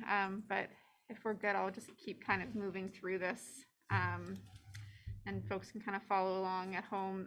So we'd gone through the targets, the health insurance, and then I was going to start to get into some of the new items that are in the instructions for FY23. One is accepting proposals for new positions if they can be adequately funded, and with justification, of course. And then also any new initiatives should consider the city's FY21 equity assessment and then also align with the strategic plan. And so departments have been working to that end, and things have been getting underway pretty nicely. We'll try to share my screen as I get on here. I've got a presentation of the new budget development platform that I did want to give everyone a demo of that's pretty exciting. So hopefully that'll work out. So these key dates are the next slide, and some of the dates have shifted just slightly as it relates to getting into sort of capital planning. We're on target right now. As of the 22nd, we've received most all capital submissions from departments. We're working to get an internal group together to review those submissions, and then we'll work to schedule some time with the CAP committee based on the outcome of those meetings. I also am working to put together a survey for public input. Then we can kind of see, you know, what the thoughts are within the community. And then there are a few other dates here. Submissions are due on November 15th to us. Budget Congress is where we meet to review as a staff all of the budget submissions. That's happening on the 16th and 17th. We're looking to get any bond proposals by the 1st of December. And then the December 8th meeting touches off the presentation from the city manager's office on the proposed budget to kind of touch off your process. And so then that'll kind of kick off the council deliberations, and then that'll take from the 8th through January 20th, when the town meeting warning needs to be officially warned.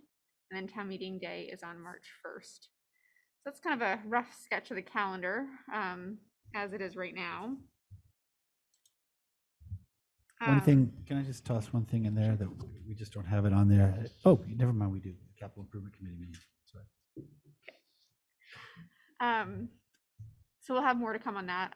We're working through the process. It's really great to have a calendar so we can stay on task, but it's also just making sure that we get everything in for consideration there. So more to come on specific dates. This year, we are using a budget development platform called ClearGov.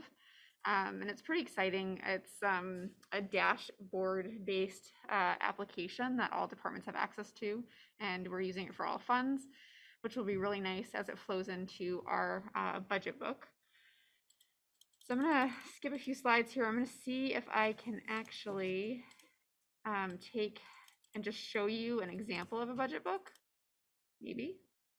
I'll try to share my screen here.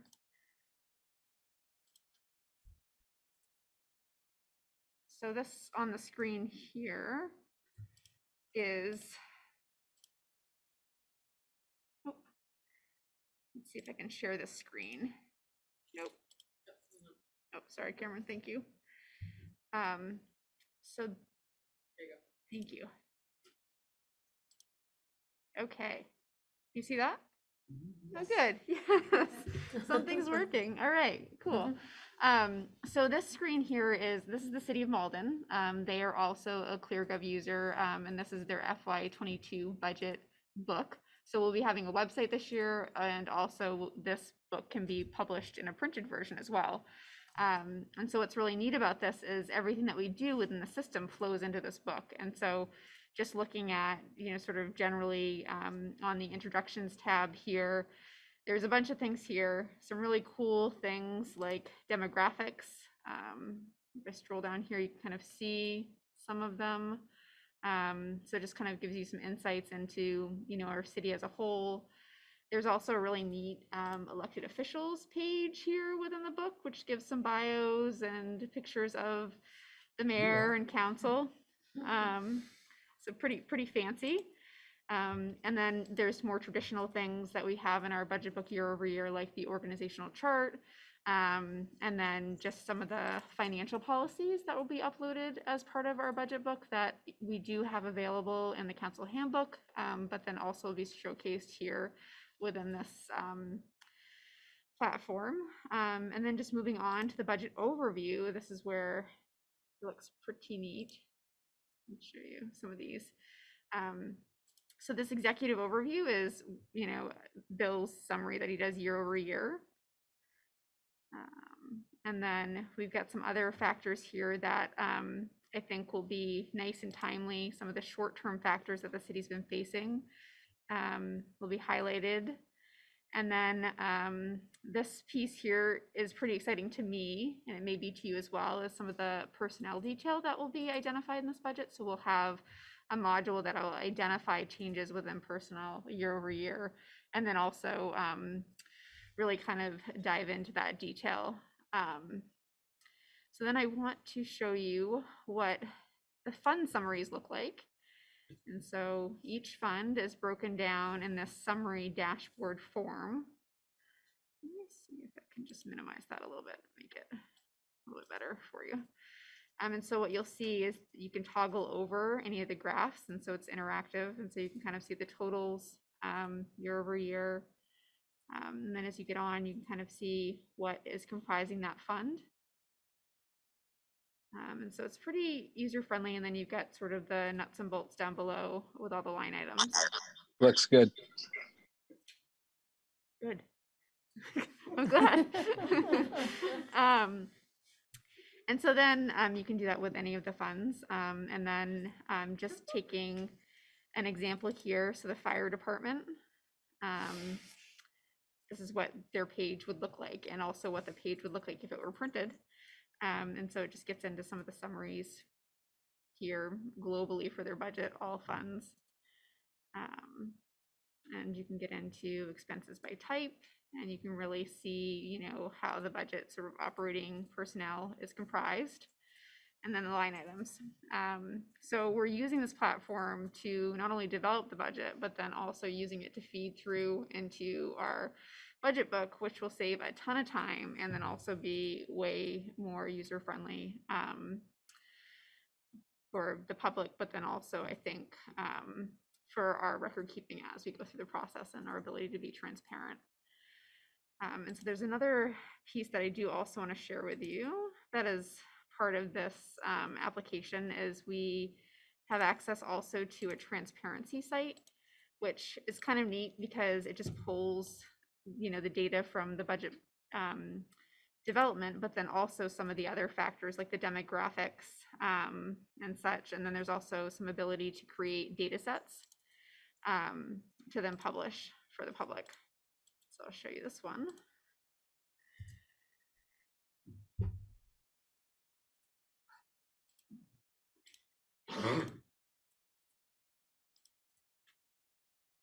And so, okay.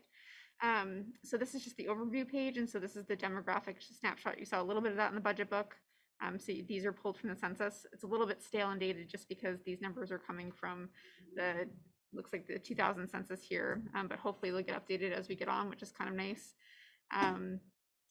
Then you get sort of your financial overview. What's really cool here is you can toggle between different funds. So if you wanted to see what different funds look like from, you know, revenue or expense breakdown, and then it's charted down below. And then we've got this open checkbook feature, which we kind of do now on our website, but this is just I think a more user-friendly way to kind of see the vendors that we're paying sort of in a checkbook form. Then the other thing I wanted to get into here, which is kind of exciting and also part of the budget book, is we will have project pages like this. And so we'll likely select 5 or so to publish within the transparency page, but something like East State Street would have its own page. And so then you'd have program details and any of the documents that staff wants to share, so that you can really see where it falls within the city, and then you can get more detail aside from just the normal presentation, which is just in summary form within our current budget book.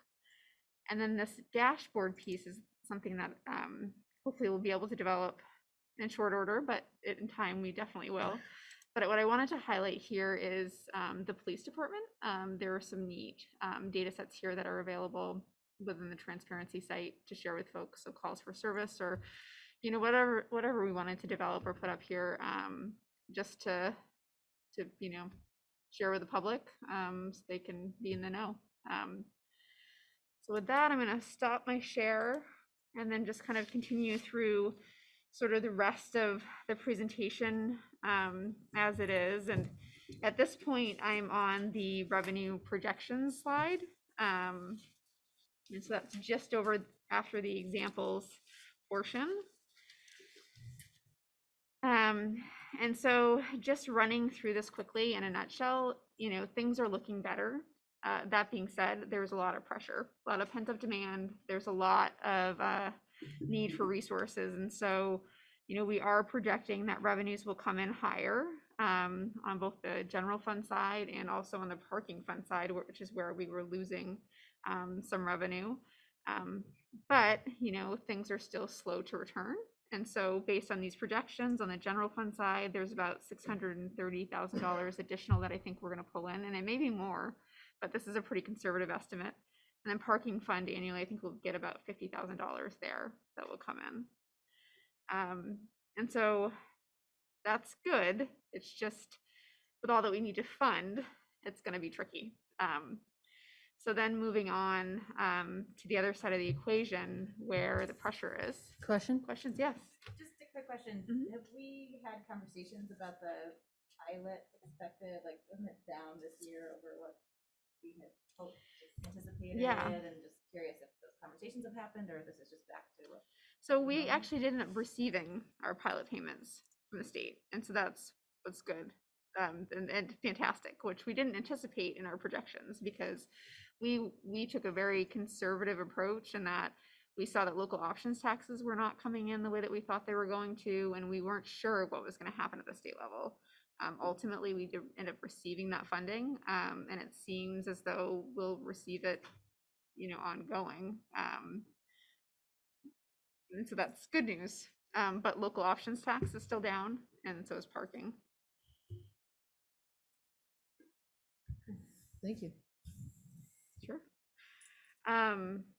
So then getting on to sort of the pressure side of things, right now in the set of assumptions that I'm working off of, just to give you sort of broad strokes, it's the last year of the capital plan in FY23 before we're going to need to do a major reconstruction. And so there's about $2.5 million or so that we have, you know, sort of in the plan for capital spending. That includes debt service, projects, and equipment.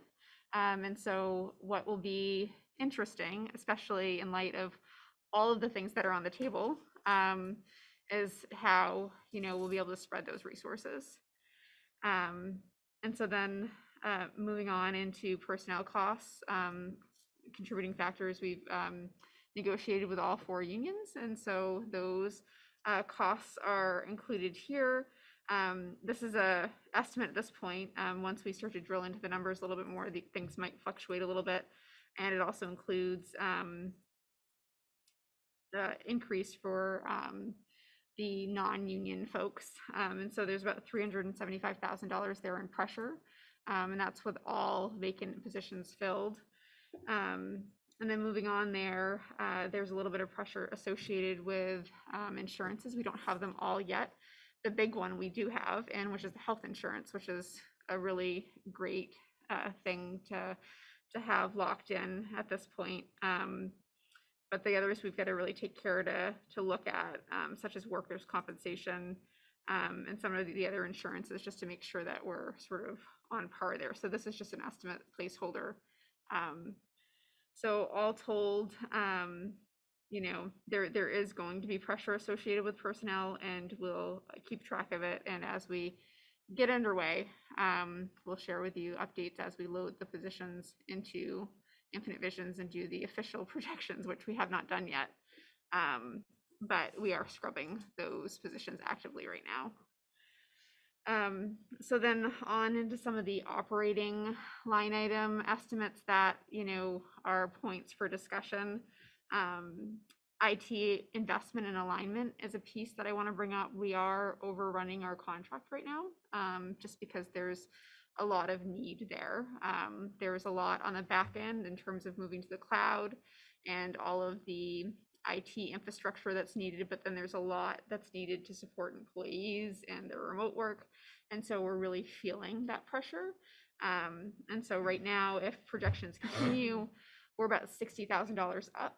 This also includes some items associated with some of the platforms that we will need to contemplate replacing, such as Ticket Track, which is beyond its life right now. And then there are some other modules that Public Works uses, like Manager Plus and such. So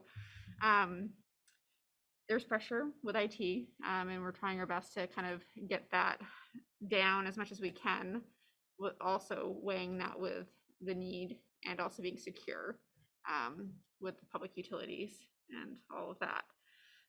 Then we are in the 2nd year of payment for our reappraisal.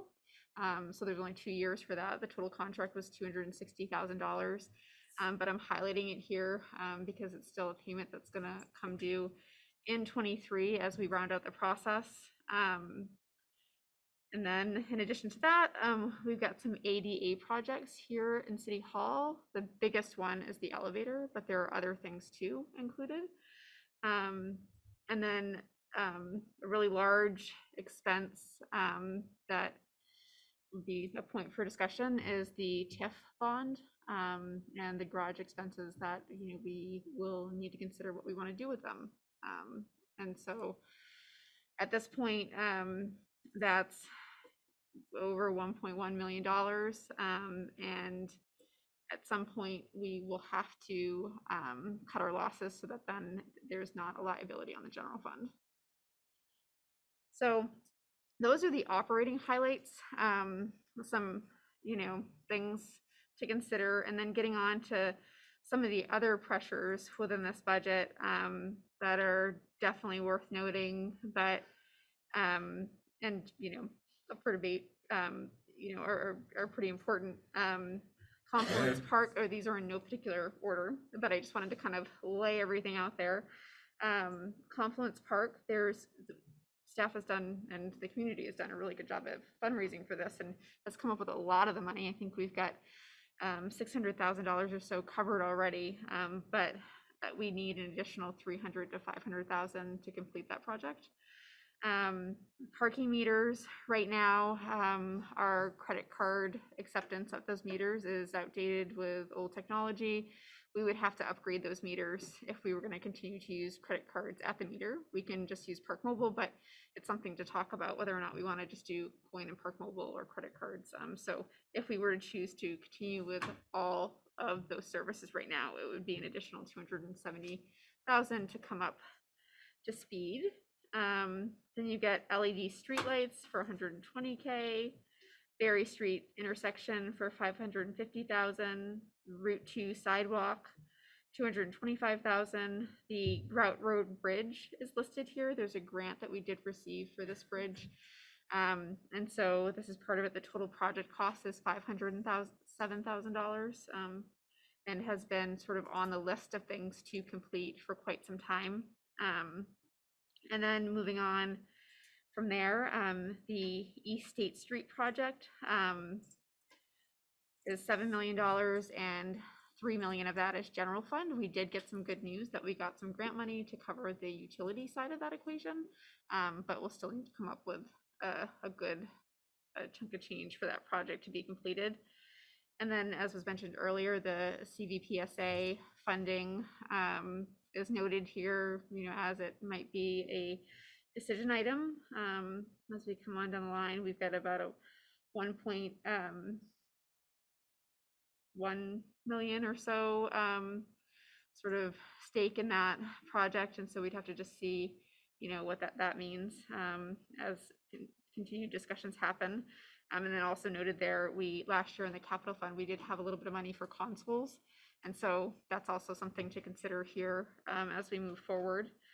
And then we've got other community needs that have been identified, such as the Homelessness Task Force, Housing Trust Fund, community survey, and capital needs assessment for our citywide buildings and infrastructure. And then there's the net zero plan that does have some dollars attached to it, and also the police review committee recommendations. So there's quite a list. And once we get the list from departments, this is a generalized list, but there may be additions to that list, but just sort of this in general summary. And then moving on to sort of the gap sheet or slide, as I would call it. If we were to fund sort of the general items, then we would be still looking at a little bit of a gap that we would need to cover. That would be above and beyond the 3% target based on inflation, which would be about 5%, or just under $800,000, which is including the increased revenues that we are projecting at this point. So as we get on, we'll continue to scrub the numbers and see what they look like. And I'm sure I'll be back to provide updates and hopefully good news, but no guarantees, unfortunately. And we'll continue to work through the budget development process. But this general context is how the departments have been briefed too. So it's pretty conservative to keep us safe. But there's still a lot of uncertainty related to the conditions that we're in, and so things are getting better. They're just not fully recovered yet. So I think this budget build will be tricky, to say the least, because there's just a lot of pent-up demand. And so next steps for us, we are working with departments to go through their budgets right now. They are using the ClearGov software, and it has been awesome. Sort of a point by point, line by line review. So we're really getting into all the details. We'll continue to sort of scrub those as we get on. And then we're really taking a keen eye towards what's in the base budget to make sure that it still makes sense. In some cases, that may harvest us a little bit of savings. And in some cases, we're seeing, especially with energy costs and some of the supply costs,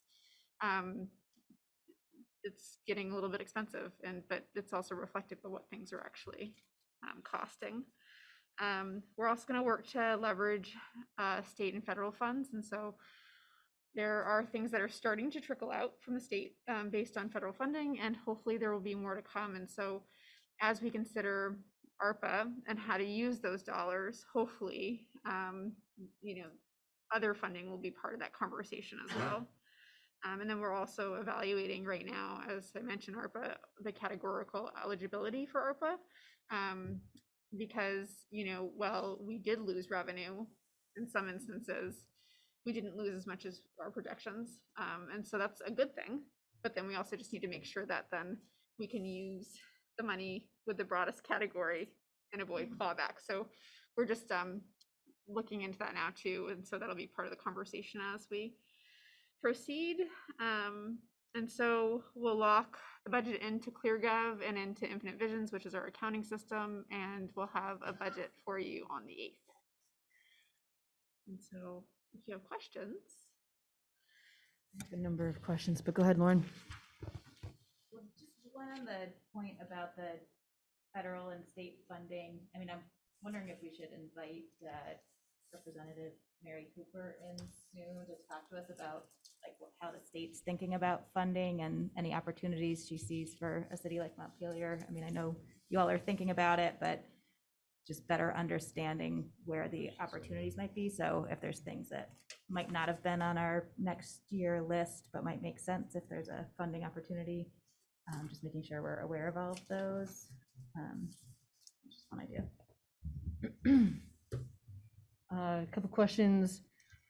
So this software sounds amazing.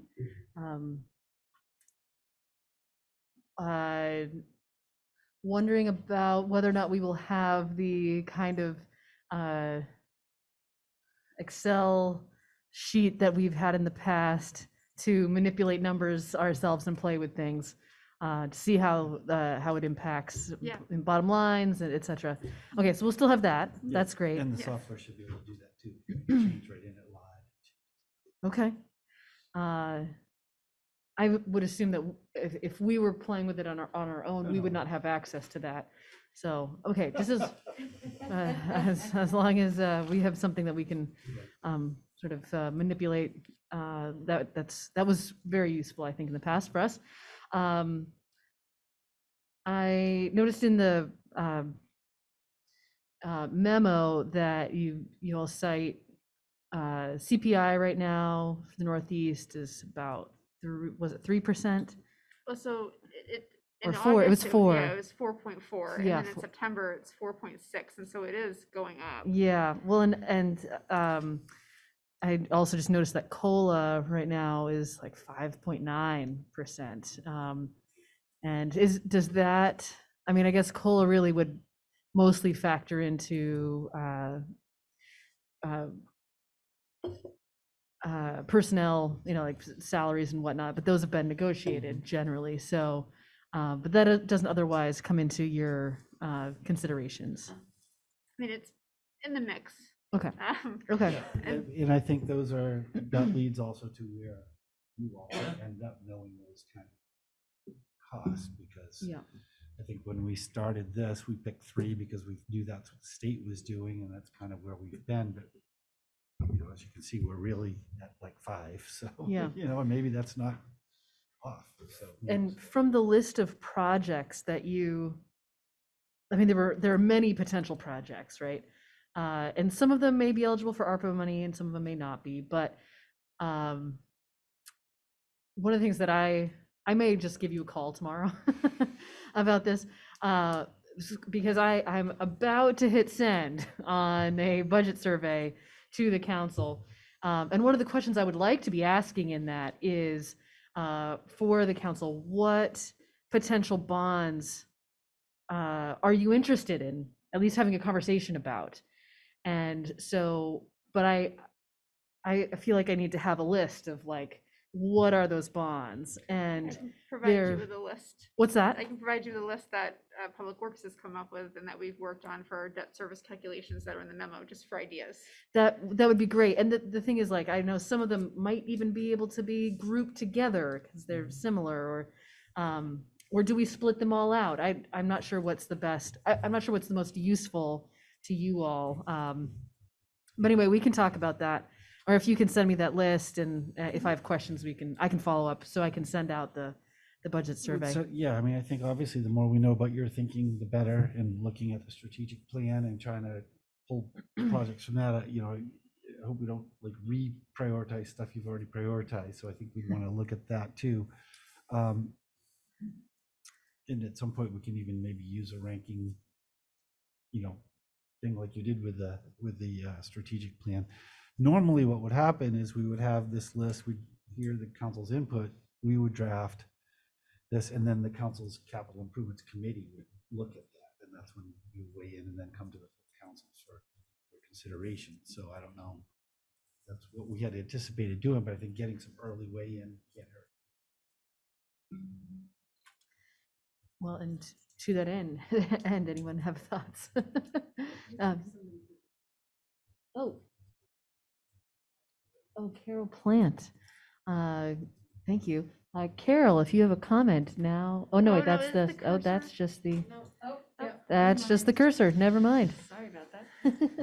Nonetheless, Carol, if you have something you want to say, that's excellent. But otherwise, any other thoughts, comments from council on, or questions on the budget so far? Okay. Okay.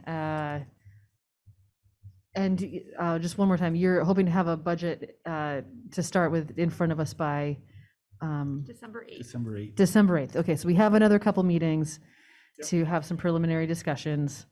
Okay, if we want to, or at least you'll have the survey results by then. Yeah, so we'll be, let's just run back to, so you have meetings on the 10th and the 17th. By the 17th, we will have already had we call it our budget congress, but that's just really when we get everybody in a room and work through the budget. So we will have completed that probably that day. So if you were to then say something different, we'd have to scramble, but that's okay. We'd still have a couple weeks to do that, but certainly next meeting would be.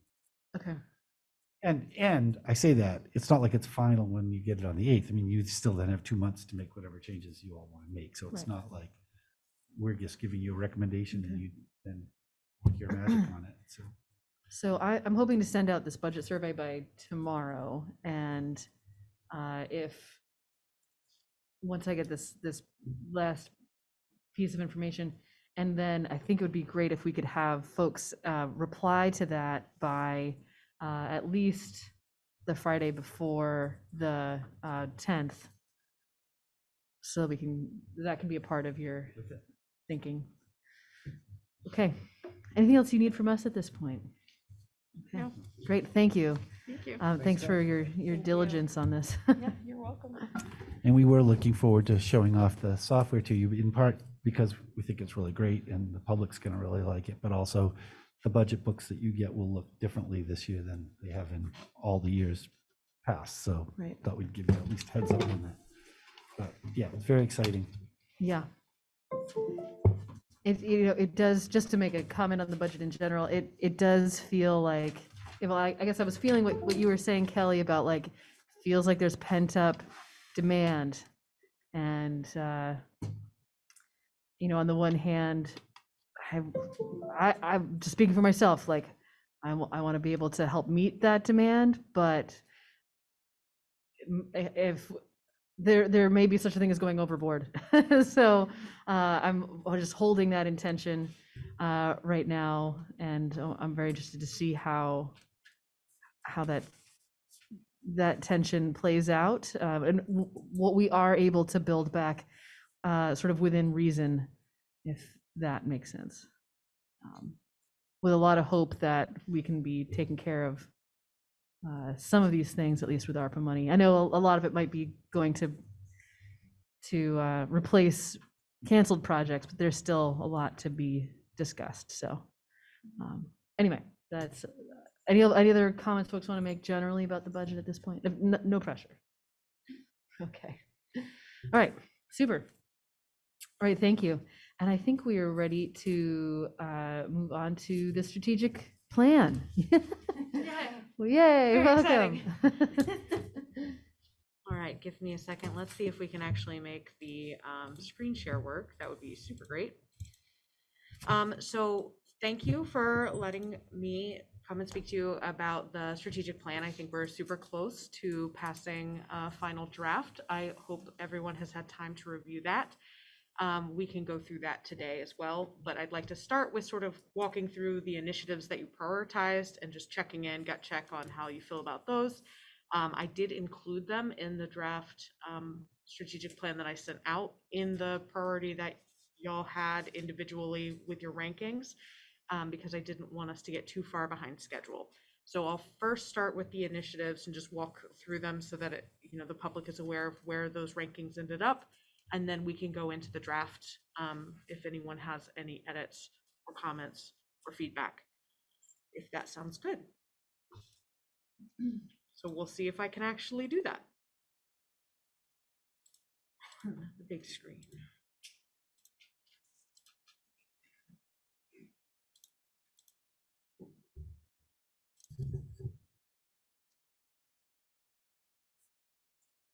Well, can you see it on your Zooms?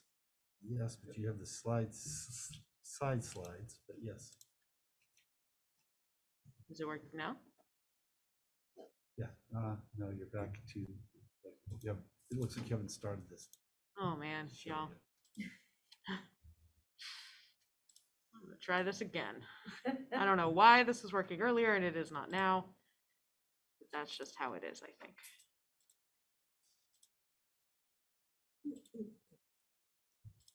Mhm.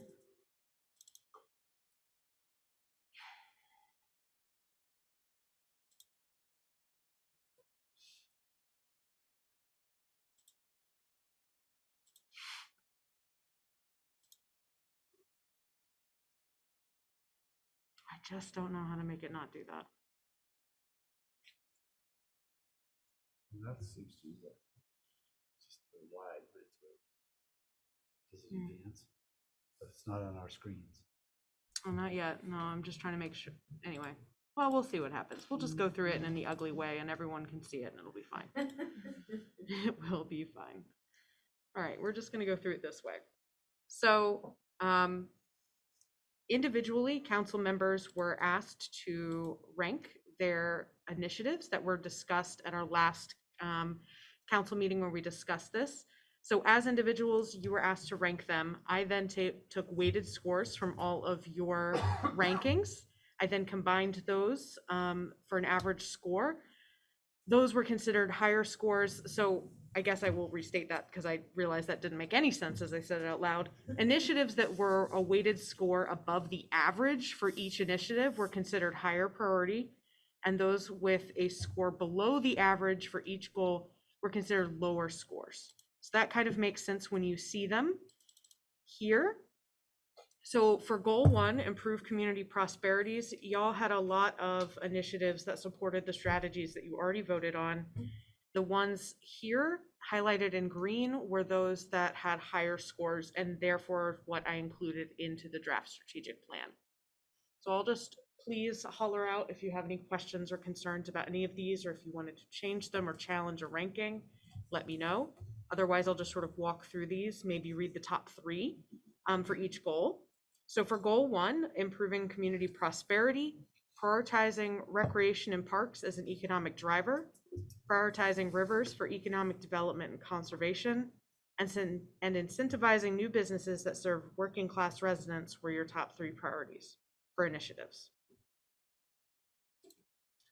Yep. Confused how it syncs up, like, so we got one, study providing childcare, the other one, provide childcare, right? Yeah. So all of those are sort of being combined into our work plan. So Okay. when you see the actual strategic plan, it has those as called out initiatives. And then what it is up to staff to say, here's how I would do that for them. If we're going to look at providing work, so that was a separate one, providing childcare available from 8 to 6. Right now we don't, we do an aftercare program. And so for us, our understanding of that is you want to expand our childcare program. The other one is let's try to get childcare for infants. We don't have the capacity to do that right now, but how do we get there? Provide council the roadmap to how to get there. So those are 2 separate items that it is now on us, now that you've prioritized it, to tell you how we're going to do that for you. Goal 2, which was providing a responsible and engaged government. Your top 3 here were fully staffed city departments, which I will say was a really heartening thing for staff to see and hear. Improve the city's website. We've heard multiple examples tonight. We agree that is on our priority list as well. And we are chipping away at it every day, little by little. I will say in our defense that none of us are IT experts, and we're trying very hard, but we recognize that that is a thing that needs improvement. And then your third here was implement the equity action plan recommendations.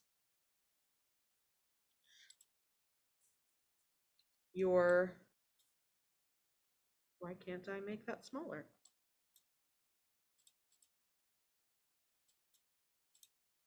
Your third goal was create more housing. The top three here were maintain funding for the Housing Trust Fund, coordinate with housing partners for VHCB grant funds, or look for other housing funds for something like a service hub for those experiencing homelessness.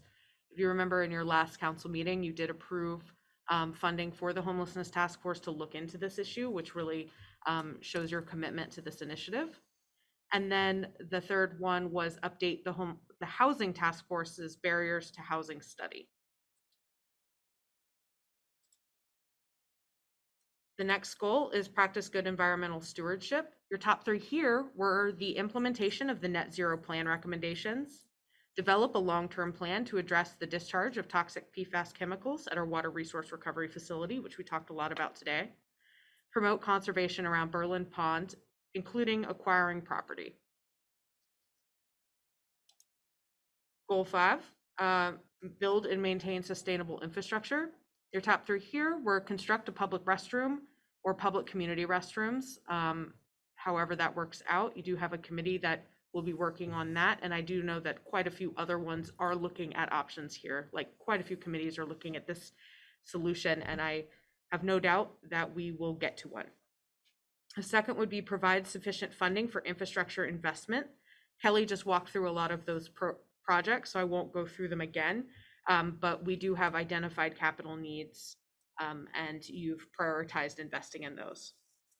Then provide sufficient funding to attain and maintain at least 70 PCI average for road conditions. I think Zach just came and spoke about that recently, and so that did make one of the top priorities, which really ties into that infrastructure investment. But since it is a separate project and it does require separate funding streams, we saw that as a separate initiative. And then goal 6, improve public health and safety. Your top three were implementing a definitive plan for homelessness, and then creating that housing hub that we talked about before as a regional effort with services for those experiencing homelessness, and the implementation of the police review committee recommendations. So those are your top three there. So that was sort of the high level overview of the initiative ranking. Were there any ones that seemed out of place or needed any pushback or reconsideration? All right, thank you. So I'm going to stop sharing my screen real quick. Oh, I'm sorry. Ann. I just want to observe, so I don't disagree with any of them. I do want to observe that a lot of the ones that ended up in the top three were kind of the fun ones. So, you know, like they were ones that like people are like, you know, really psyched about or passionate about. Mm-hmm. And I want to just acknowledge that there's a lot of like things that need to happen every day that are a little bit more mundane, that didn't make the top three, but are still important. And that's okay. I just want to acknowledge that. And I think, you know, we talked about this a few times, and the things that staff, okay, so I'll say, I'm gonna be sort of frank here. The things that are not council projects that were presented and put forward by council as a new idea that has not been something that we've been working on long-term for many years, or it's just part of our job. If they were not included in your top high scores initiatives, they weren't included. But the things that staff put forward, so I have a slide up right now in front of me, goal 6, improve public health and safety. For instance, E911 renaming project continuation didn't make it into your list of top initiatives to prioritize in your council plan, because this is what your strategic plan is. But it is going to be in department work plans. It's not going away in that we are tracking our work towards that. We will be doing that work. It's just not in what you have decided as your top priorities, which helps us fund budget-wise, right? These things won't be unfunded, but you're saying to me very clearly, I want a definitive plan towards homelessness. How do we get there? And so that helps us do that extra work that needs to get done, because you're telling us what's important to you, which is what is important to the community. Those things are, the mundane things are important. They're not going away, I promise. We will do mundane things every day. We're grateful. We're grateful. Which is exciting. So. We love the mundane things. It's great. I think Jay had a comment. Well, what I don't want to do is open up a can of worms, but just looking at some of these things, we all voted and this is sort of how it played out. But to your point, Mayor, like some of the things that rose to the top were not necessarily fun, but things that were top of mind. Sure, sure. That's fair. So, and fun. Some of them. To be fair. But so I don't know that we want to, like, if this is an opportunity to say like, hey, do we want to reconsider this? But I will just put one thing out there and then we can delve in or not. I'm open to the conversation, but looking at slide 6, goal 4, good environmental stewardship. I think about what the community impact of acquiring property around Berlin Pond is relative to making sure that we have parks in all parts of the city in terms of what our priorities are. I know, the evening that we talked about this and soon after we all got emails and heard from Christine, saying this was timely. This is a unique opportunity that maybe now is a good time to acquire some property and that there's, dollars associated with it. And it's sort of an easy thing, but is that really when we talk about being a good environmental stewards, is that a top priority of ours? So that's just one thing that jumped out to me. You could look at other things lower on the list relative to that, but that was one thing, just as an example, something that I wonder how, like, is that piece a priority? To be fair, creating parks in all parts of the city did make it into your higher scored initiatives for that one. Yeah, 7th relative to 3rd. So again, that's why I'm talking about can of worms here. Like, I don't want to like. But I think the important part there, Jay, is to understand that means the council. That's something that we're going to, once it's in the list, then we pay less attention to the ranking. It's like what were the top ones that made it. So that means, and you also have implementing the Parks Commission's green print, which is actually calling for parks in all parts of the town. So you two things that said almost the same thing were out of the top 7. So I would say, as I read this, I say that's a pretty strong statement from the council that you want to look at park expansion around the city. So, and also none of these are tying y'all to any action necessarily. What we're hearing is in this, for example, using the Berlin Pond example, here's staff is going to get to you. Here's the path forward with that. Here's what it would cost. And it's up for y'all to make that decision, at which point you could say, no, I'd rather it go to parks and all parts. There's options there. And the other thing about that's a good example, because it just says promote conservation around the pond, and this is including acquiring property. What this does for us, and I think it's helpful to have this conversation because, I can understand, actually it was a great observation that you made, is now if, say, an opportunity comes up during the year and Christine or someone calls me and says, hey, is this something, I could say, yes, we're in. We've already said this is important. Now we can't commit the money yet, but yes, we'll let's pursue this, as opposed to, I don't know how the council feels about this. We got to put it on the next agenda. You've told us that if to pursue these opportunities, you haven't said we're committing money. You've just said this is important to us. And I really appreciate that. Thank you to Cameron and Bill. I just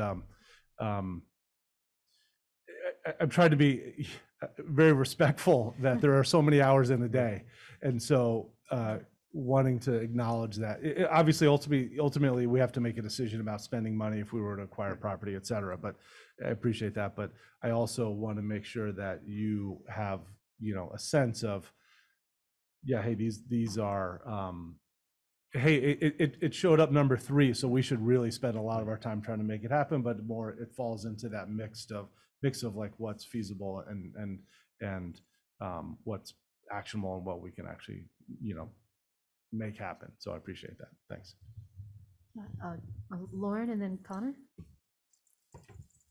Yeah, just one kind of question that keeps coming up when I read it. I mean, I think it seemed to really capture well through this process the things that have been, I think, top of mind and, big priorities that I've certainly been hearing from a lot of community members about and that kind of thing. Like just to the, like the example of the green print and the create parks in all parts of the city, the way that you wrote up this into more of the document, it seemed to do some of that kind of collapsing, or there's funding the peer support worker. I think it shows up on 3 different priorities. I'm just I think there could be some condensing of it, which just some of them are either seem to be saying the same thing in slightly different ways, or just a part of, there's some are really big ideas and some are really specific pieces of ideas. So just, I don't know if it's helpful to you if you're like, no, we know what you mean, we're fine, we're good to go. I mean, the rankings might have come out slightly differently depending on how you had sliced and diced things a little differently, but that is true. That I think that kind of happens in any collaborative process when we're all trying to get to a final document. I think that when we shift this conversation to that strategic plan document, that comes a little bit more clear. But there also is conversation among staff as when we develop our work plans to get to this end goal is, where does that peer support worker fall in, right? Is it a public safety thing? Yes, but is it up to my office, say, instead of Chief Pete, for instance, coming up with a plan there? So are you asking if you think the rankings would come out differently if we had bucketed it differently? Because I think that could probably be true for all of them. I think that could be the case. I'm more just wanting to make sure that you all have clarity, given that some are pretty specific and I think really clear, and some are, even move forward with the police review committee recommendations. One of those is peer support, but and then there's a whole bunch of pieces, and that will be a moving target. So I feel very there's clear. a lot of overlap to me in a bunch of them, but as long as it works for you all, then we don't need to. No, I feel or- clear too, and I think you're right. We did go through these and try to eliminate duplicates, but obviously didn't get them all, and so. As long as it good- works. I good just point, don't want but us yeah. to be giving you mushy That recommendations. means we have 3. We need 3 more peer support workers. That was very clear. For every goal, we do that. But thank you. Connor. Yeah, right. But I think this is excellent, Cameron, and I really enjoyed the process too. I think I preferred it to when we brought the consultant in and everything. It seemed much more efficient. One thing I missed though, last year, it seemed like we had an opportunity to sit across the table from department heads there and get more direct feedback from them. So I was wondering if there's any takeaways as you shared these with staff that they thought, without fear of retaliation or anything, it's did they think we're going in the right direction on some stuff? Are they like, these guys are bigger wingnuts than we thought? In some ways, are there takeaways like that you can share? So conversations with staff has been mostly positive. I'm really trying to, even if I was not trying, I'm not trying to throw anyone in the bus because there's no one to throw, right? Because the conversations that I've had have been really understanding of how we've done this process this year, which is a little different than we did last year. Obviously, we were in person for some of it, but they also got to put their ideas on the wall. And y'all got to look at all of the ideas, your ideas and their ideas, with sort of a blank slate approach to it. And I think they feel very heard, and these recommendations make sense in the context of our work plans. So I haven't heard any negative feedback. No, I haven't either, and I think, to that point, we did a similar process with them to prioritize theirs to bring forward, and, they were invited to all the meetings. They were all public meetings. I know some folks were present when we had the workshop. I think some people zoomed in.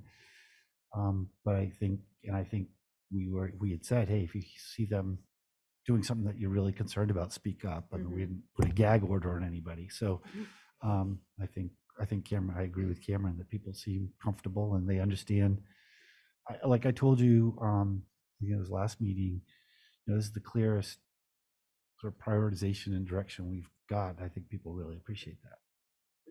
Thanks. So I'd love to pivot us to the draft document, if that sounds good. Okay. All right, let's see if I can share a Word document now. I don't, we'll see.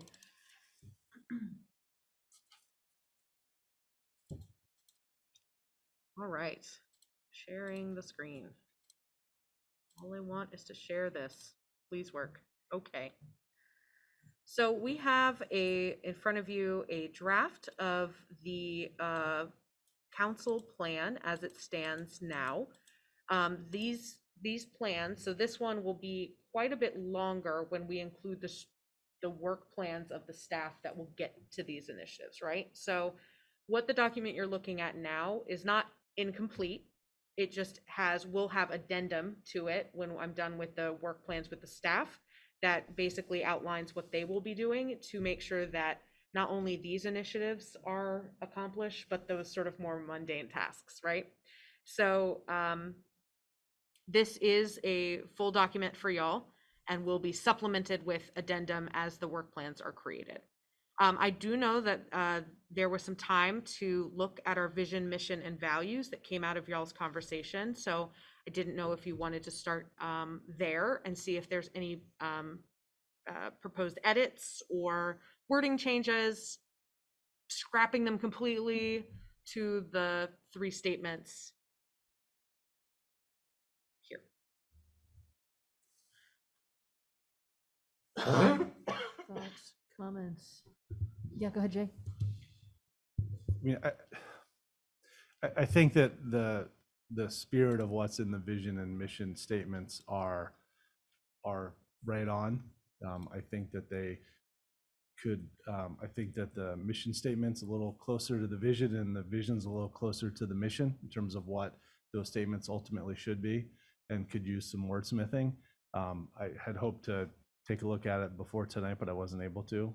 So I don't know if, given the spirit of what's there, I'm fine with moving on with this. But if there was any value in trying to do some wordsmithing, we're not going to do it just right here. But then I'd be willing to do that. But that being said, I think you've captured what needed to be captured. So yeah. Yeah, I agree. I'd be happy to work with you. I appreciated your comment just now about flipping the vision and mission.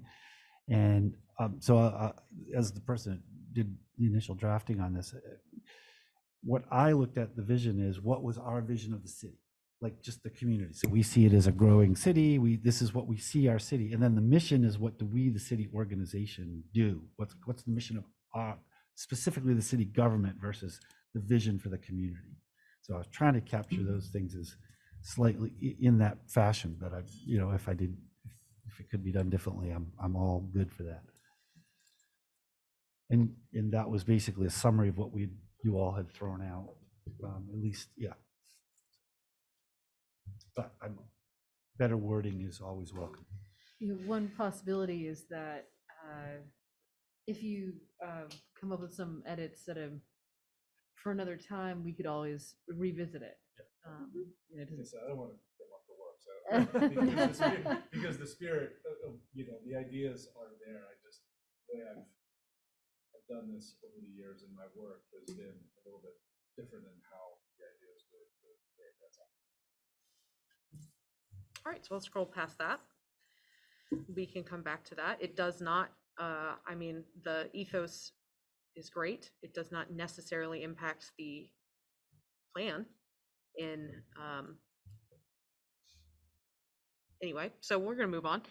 So the first part of the strategic plan explains how we ended up here, what the planning process was, how we changed it to align with the city's budget development cycle to ensure priorities could receive weighted consideration for inclusion. We also really made it very clear as to what sort of the situation that we're facing this year is. So I did reference the COVID-19 pandemic, the ARPA funding, and some general considerations we needed to take in mind as we built out this strategic plan. I did have a very good point, and I think I would like to edit this sort of live with y'all, is that these goals that you outlined are not in any sort of specific order. So I would like to change them to like bullet pointed instead of numbered, because I don't want there to be an implied order of those. They're just the order in which we've discussed them. So that was some feedback I had received. So I'm going to do that. This basically summarizes the goals and the prioritized strategies. Again, that is not saying those are the only strategies. They're the ones that y'all have prioritized for us as staff to implement. Please interrupt at any point. I'm just going to keep scrolling through these. If something didn't reach a level that was higher than the average, then it didn't make this particular, no, if it's. So these are just strategies. Oh, these So are then, strategies. so Okay, then we sorry. go down Go and on. we break up each of the goal strategies into initiatives. Oh, okay, thank you, thank you. Yes. Okay. Yep, yep. So again, I'm going to change these before so that it just says strategic plan goal, improve community prosperity. I'm just gonna, while we're here, take Yellow. out the number. Huh? Strategic plan goal yellow. Yes, the yellow goal. So our community prosperity, it sort of explains what we're talking about there.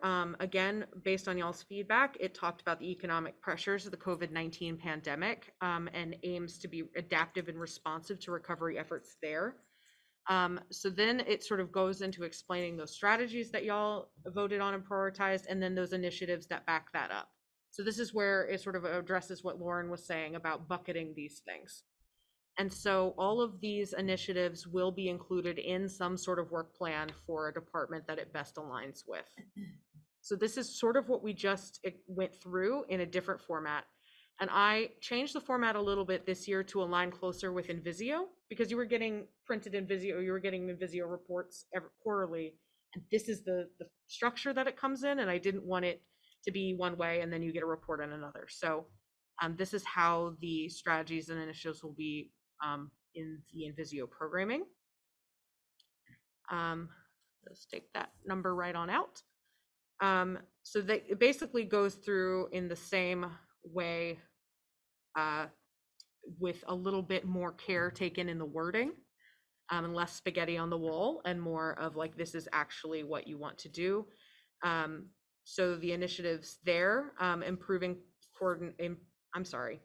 strategy for providing responsible engaged government was communicate effectively. For instance, you had the website, intergenerational community events, coordination with capital area neighborhood. For instance, we're working very hard on the RFP right now and looking for responses within the next week. So get excited for that. So there's a lot of things that we're doing here that take place sort of cross-departmental initiatives that are cross-departmental that we will put into plans and explain how we will get there. I'm sort of live editing here, getting rid of some numbers. I'm just going to continue to scroll through these. I hadn't heard any feedback on formatting. I'm hoping as we are going through these that these feel easily understandable and approachable for folks. I try to keep the writing level on these approachable and accessible as much as possible. If you've caught any jargon, please let me know. I'm trying very hard to stay away from that. And also using colloquialisms. My quaint Southern accent does not translate very well into formal documents. So I'm just continuing to work through, to scroll through these. Can I make a suggestion? Yes, ma'am.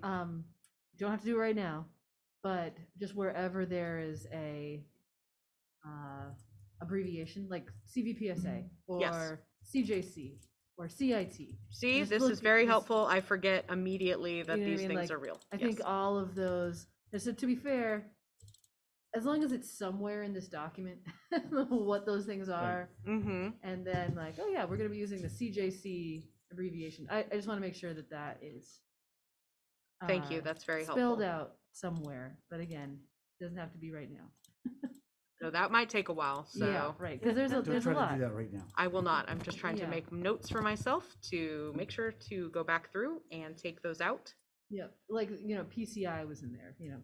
Mhm. Somebody coming in cold may not know what PCI is. Thank you. Somebody coming in cold like me. Thank you. Yeah. Condition index. Or, Ew. or members of the public. Exactly. One thing that occurs to me following up on what the mayor just said was that there are references in this to a lot of other documents.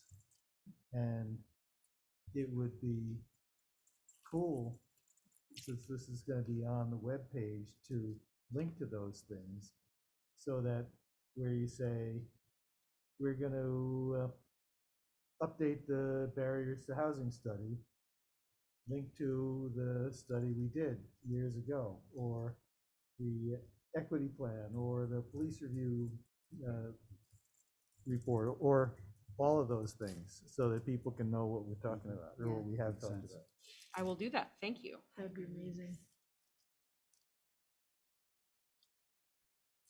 And so this last graph or chart that I included comes from the team. So when I said there were going to be some other additional strategies to accomplish your goals, these are the ones that the team has prioritized internally in addition to your initiatives.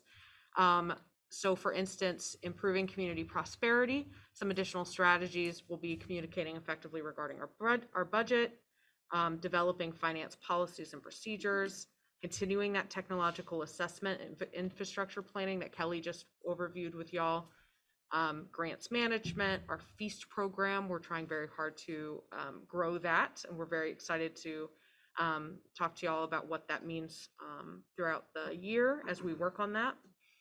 There's some other ones that impact, like the senior center is looking to achieve accreditation. Our permitting process, we want to make sure that's more equitable and improved. Some of these include things like language access improvements. We want to make sure that that's improved citywide. And a lot of these tie directly into the goals that y'all have. So I've outlined some of those. One that I always think is very interesting and I enjoy very much is our cemetery green practices. We have a really state-of-the-art cemetery. And I wanted to shout that out. When we're talking about good environmental stewardship, they are a leader in our state. We have other things like the implementing the home energy ordinance. That's very important and something our departments need to work on. Another one I think is very important to call out is our long-term plan, the city plan, which ultimately is the city's guiding strategic document that hopefully at the end of that process, this document will feed from and to.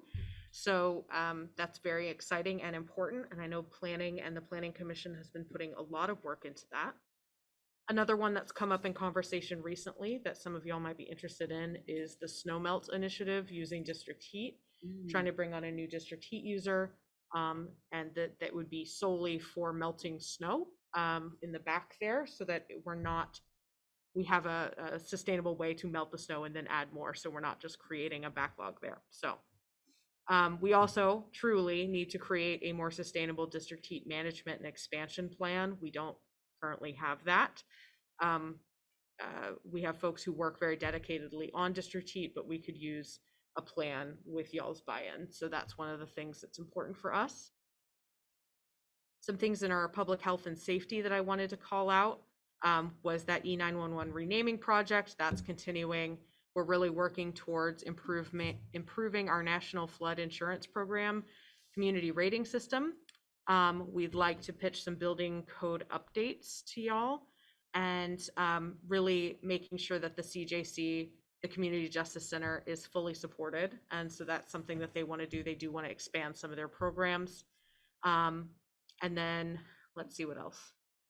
We've got, and then the Community Resource Officer position is new within our MPD, and they really do want to expand that. And that's a big goal for them, is implementing that further within our community. So I skipped in and chose some of those, but that's what our staff really came up with as additional strategies to implement your goals, in addition to the priorities that you all have identified. So that's where we're at with the strategic plan. I'd love for, if you are comfortable with it, I would like this, I feel like this is ready for adoption so that we can move forward with our work plans, with the caveats that I will get rid of jargon and I will link to those studies and documents, which was a great idea. Thank you, Jack. Connor, go ahead. Yeah, no, two things. We spent a lot of time talking about how COVID would be incorporated into this document. And I think you guys did a great job on that. I think it, comes through loud and clear in a lot of these bullets without being a standalone one. So I just want to say thanks so much because we spent a lot of time on that. I don't know if it belongs in this document, but one thing, obviously, it's going to be on my mind, the responsible contractor ordinance that we put a lot of work into a couple of years ago. I think, I assume it's going to be triggered for the first time over the next calendar year here with some of the bigger ticket items there. So maybe a reference to, this would be the first time that we would use that. And also pat ourselves on the back. It's going to create safer workplaces and offer prevailing wage and good jobs for folks. Are you suggesting that be called out any particular place or just? I'm just scrolling through Sure, it could go somewhere. Throw it in there somewhere. Yeah. I think it could go, my initial response to that would be putting it in this larger goal narrative, talking about, this, we're looking forward to implementing this in some of our larger contracts. So I'll make a note. Language. That's an implement something you've already done. Like a Right. reference to it, Language referencing. Other thoughts or comments? This is a lovely document. Thank you. Thank you. I appreciate the plain language. Yeah, I feel very comfortable with this.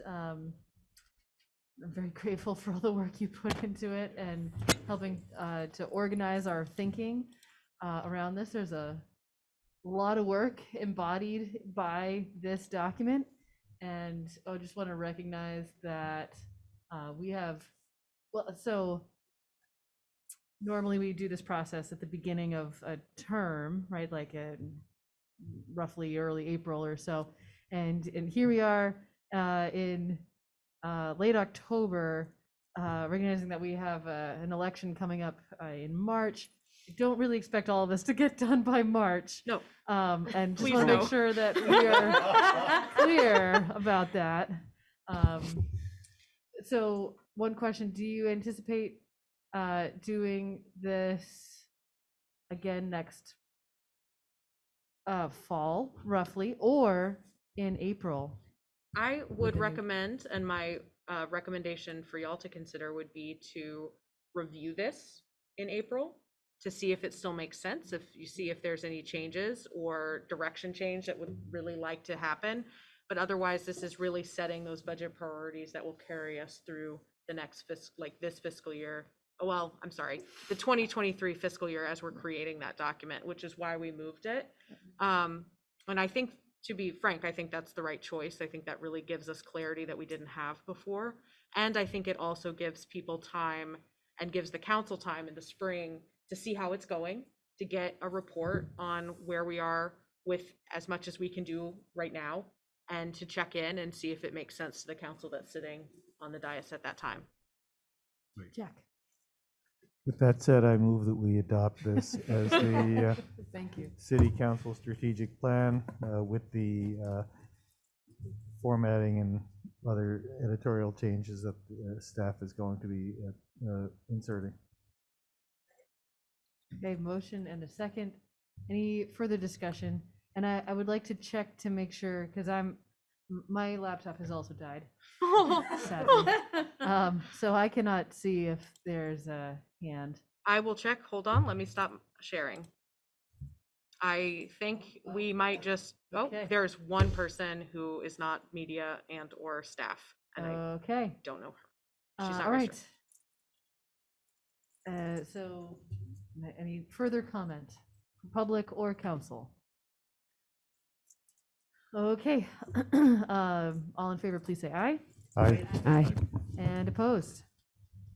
Okay, thank you. Thank you, guys. This has been Thank you, a really Cameron. great process, and I just really appreciate the time and effort that y'all have put into this. It's made my job a lot easier, and I'm really excited to share the work plans with you when they're done. I'll probably just send those out. So thank you very much. Yeah. Good Thank job, you. you and the rest of the team. Thank you. Thank you. Yeah.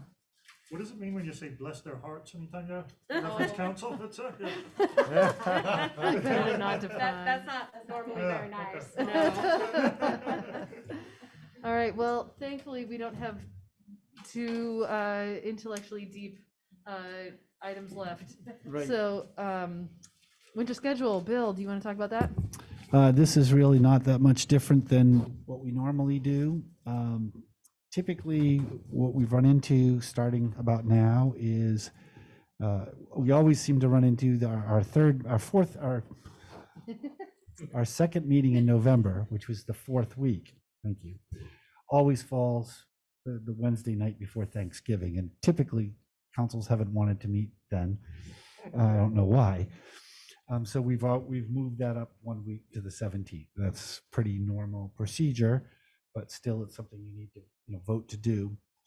And then we have run into that in the past with Christmas. Sometimes it bumps up, but this year it actually is the 22nd, and the Christmas doesn't really start till the 24th and 5th, and the school vacations and all. So I put the 22nd as still being a meeting if people want to change that, but that actually gives us a chance to have a budget workshop in between and get kind of ahead of the game, budget time on December 15. And then I threw in the January 5 budget workshop if we need it. You can always cancel them. And then the other funky thing is that we have, because town meeting falls on March 1st this year, and we have to have everything warned 40 days in advance, that pushes us up to January 20 is the deadline for ballot items, and that's always a Thursday night just because of the way the 40 days runs. We could meet Wednesday the 19th, that would be fine. It just means that if petitions come in on the 20th, we'd have to then meet again to accept them and put them on the ballot. Now, maybe there won't be petitions this year, who knows, but so typically we've just done it all on the Thursday night, so we have everything done.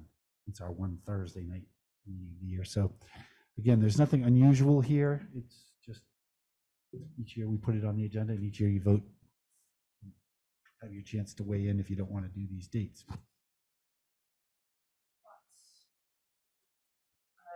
Lauren, thumbs up. Jack, go ahead. One of these nights is my wife's birthday, but still, I think it's a sensible schedule. So I move we adopt the schedule as proposed. Oh, that was a motion. Yes. Okay, there's a motion and a second. Further discussion? Okay, and Cameron, anybody online? No. Nobody's got their hand raised. Okay, so any further thoughts? Okay, all in favor, please say aye. Aye. And opposed? Great. Gives us some certainty around that. That's nice. All right, and then filling some vacancies from Councillor Richardson.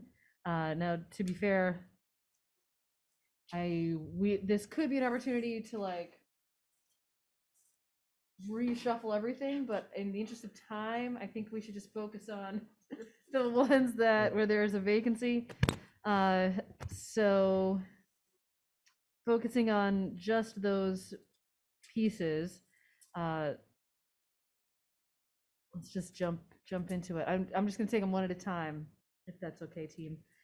So looking at the Building Code Appeals Committee that rarely meets. That's a thing, right? Right. It does rarely meet. That's right. What's that?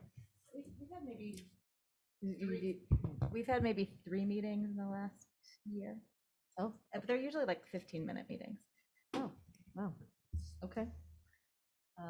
And there's like a minimum number of people that we need on that? There's been 2 council members and a community member, and I don't think that we've re-up the community member. I mean, at some point we might want to, nothing against the individual, but just we might want to consider whether to put that out again. But we've typically had 2 council members, and this is in case someone appeals a decision of the building inspector, on a code. Oh, okay. Great. Thanks. Yeah, sure. Super. Sure. Okay. And I wasn't quite sure what the community advisory board was. It just says vacant. I wonder if that was like supposed to be the citizen advisory board of the CJC. Yes. Oh, yeah, that is the CAB. That is. Okay, so we'll get to that. I'm gonna cross that one out for now. The capital improvement plan committee. I can go back to that one. I was on in 20 and somehow got shifted off, so Okay. I don't know, And- Lauren, but I'm happy to, Lauren. Okay. I'm kind of interested, but I also don't need to be on it and could come to a meeting if I get inspired. I don't have it in front of me. Who is on it presently? Capital Plan Improvement Committee, it says Mayor Watson, Councilor Bate, Councilor Richardson, obviously there's a vacancy. and Councilor now Erickson just- Erickson.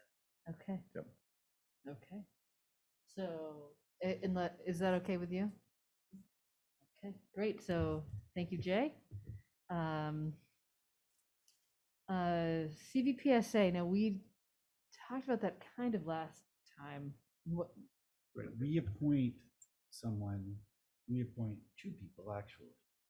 And there's three elected positions in Barry and Montpelier, each appoint two. And Donna is now one of the elected positions, so she's not a council appointee.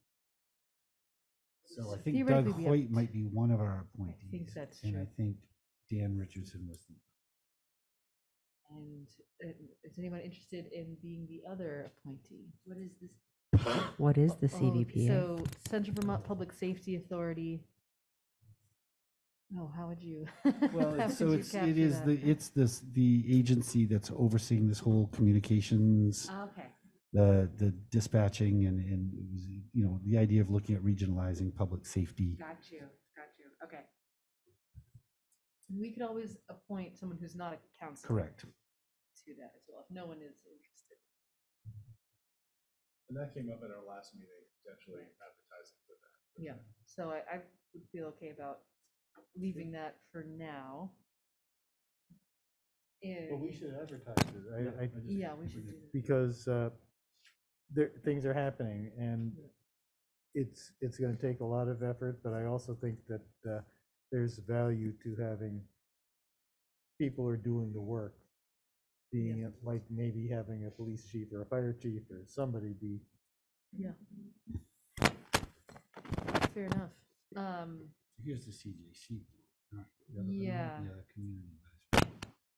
Yeah, so I think it's just on there twice and I Okay. yeah, that's okay. didn't notice. No worries. So this is the Community Justice Center, and so they have a citizen advisory board that helps them plan direction and yeah, just advises them in general. Anyone interested in that? Actually, You would be? yeah, I work. Great. Awesome.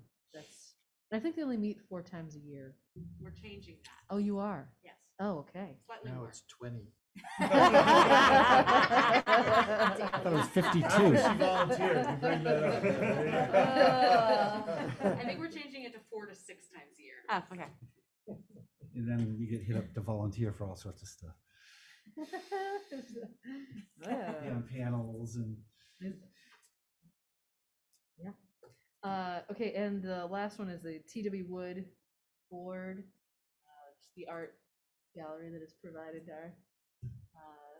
Art in here and yeah. As a former member of that board myself, it's a great board. They do meet monthly though. Anyone interested? I don't think that also does not have to be a council member. So Used to be the mayor. It was it's designated. right. It's the mayor or the mayor's designee. Right. So yeah, I think it's okay to put that out to the world. We asked the else. Arts Someone wanna Commission do it again. or somebody from the, Oh, interesting. Someone from the Public Arts Commission. Yeah. potentially. That's That would be very good. that would be Glenn very Hutchison. yeah, yeah. Mhm. So maybe we can reach out potentially to the Public Arts Commission, see if there's somebody from there who would be interested. And otherwise, I think if we advertise that, would be great. And does the City Hall Art Committee do anything anymore? It basically is, they come and put stuff up. No, but we have a committee here with 3. I know, but that's never, as far as I understand it, that's never met. The last 2 years that I've been here. Okay, then why don't we just get rid of that? I think that's fair. Totally fair. I feel like we should have a vote to do that. You know, so, is there a vote to sort of officially disband the City Hall Art Committee? Yes, Jack. I would prefer to undertake this decision with a little more thought. That's fair. That's fair. That's a good call. I will say that it was somewhat of a moot responsibility during the pandemic when the building was closed. Yeah, that's So, true. That's a good as point. eager as I was to join the committee, and there was not a whole lot to get done. So it's certainly something that could be revisited. Yeah. I actually think this was a mayor's initiative to It kind of think was, about how to redo all the art in the building, and we did get rid of. Yeah, yeah. There was some changes happened. Changes happened. Very grateful. Nonetheless, I do think if I agree that it might make sense to disband it, but maybe another time. So we've got Morton on the Building Code of Appeals, Erickson on the Capital Improvement Committee, advertised for CVPSA, Morton on the CJC CAB, and to be determined on the TW Wood Board, and talk more on City Hall art. Okay. Is that right? And I'd say we're fine not replacing that position on the City Hall art. Yeah. Yeah, fair. That's what we do, just not Okay. expand it, just never replace it. Get rid of it by attrition. One hypothesis is that we need to turn all of those names into a vote. Yeah. I think it's a good call. Is there a motion to appoint folks as mentioned? Second. Okay, motion to second. Any further discussion? Yes. One thing, we do have the public restroom committee that Dan was on, along with me. We haven't met yet. I think we're like looking at some legislative strategies for this, but might just be worth listening there since Dan was a member of that. Right, yep, fair. Anyone interested in that? I mean, I'm already on it. Oh, Lauren, yes. If it's legislative. Come on in. Okay, okay. So Lauren, you're up for that. Okay. Oh, Throwing that out there. How many folks do we have on the homelessness task force? There's room for So another probably. you could absolutely jump on that. So Just so you know, when this is done at the beginning after the election, you all never make it a motion when you appoint these Oh, really? things. We never did? Yeah, you just do it. but, oh, okay. You know, doesn't mean you can. Yep, that's why I stopped keeping track of them. I used to put every single one on the minutes. I'm like, well, they're not moving it anymore. Okay then. That's amazing. Okay. Did someone take notes? But I Yes. guess the motion has been made. I think the motion has been I think made. it's a good idea to make and- motions about And these. to be fair, it includes the ones that we just talked about. Is that So accurate? that's a homelessness task force. Yeah, homelessness We're task force. stacking the committee. And the restroom committee. Okay. All right, so including both of those. All right, any further discussion? I always wondered about that. Fair. All right, all in favor, please say aye. Aye. And opposed. Okay, so thank you. Thank you, everybody, for your willingness. All right, so that is the end of our regular business, which is amazing. Council reports. I'm starting with you, Connor, because Don's not here. Is that okay? Yeah, no. No, I think the only thing you probably noticed in the news, we've got a protest going on the State House steps with a gentleman named Josh Lissenby and Brenda Siegel. And I think has done a good job drawing some awareness to the issues we've been looking at on the ground.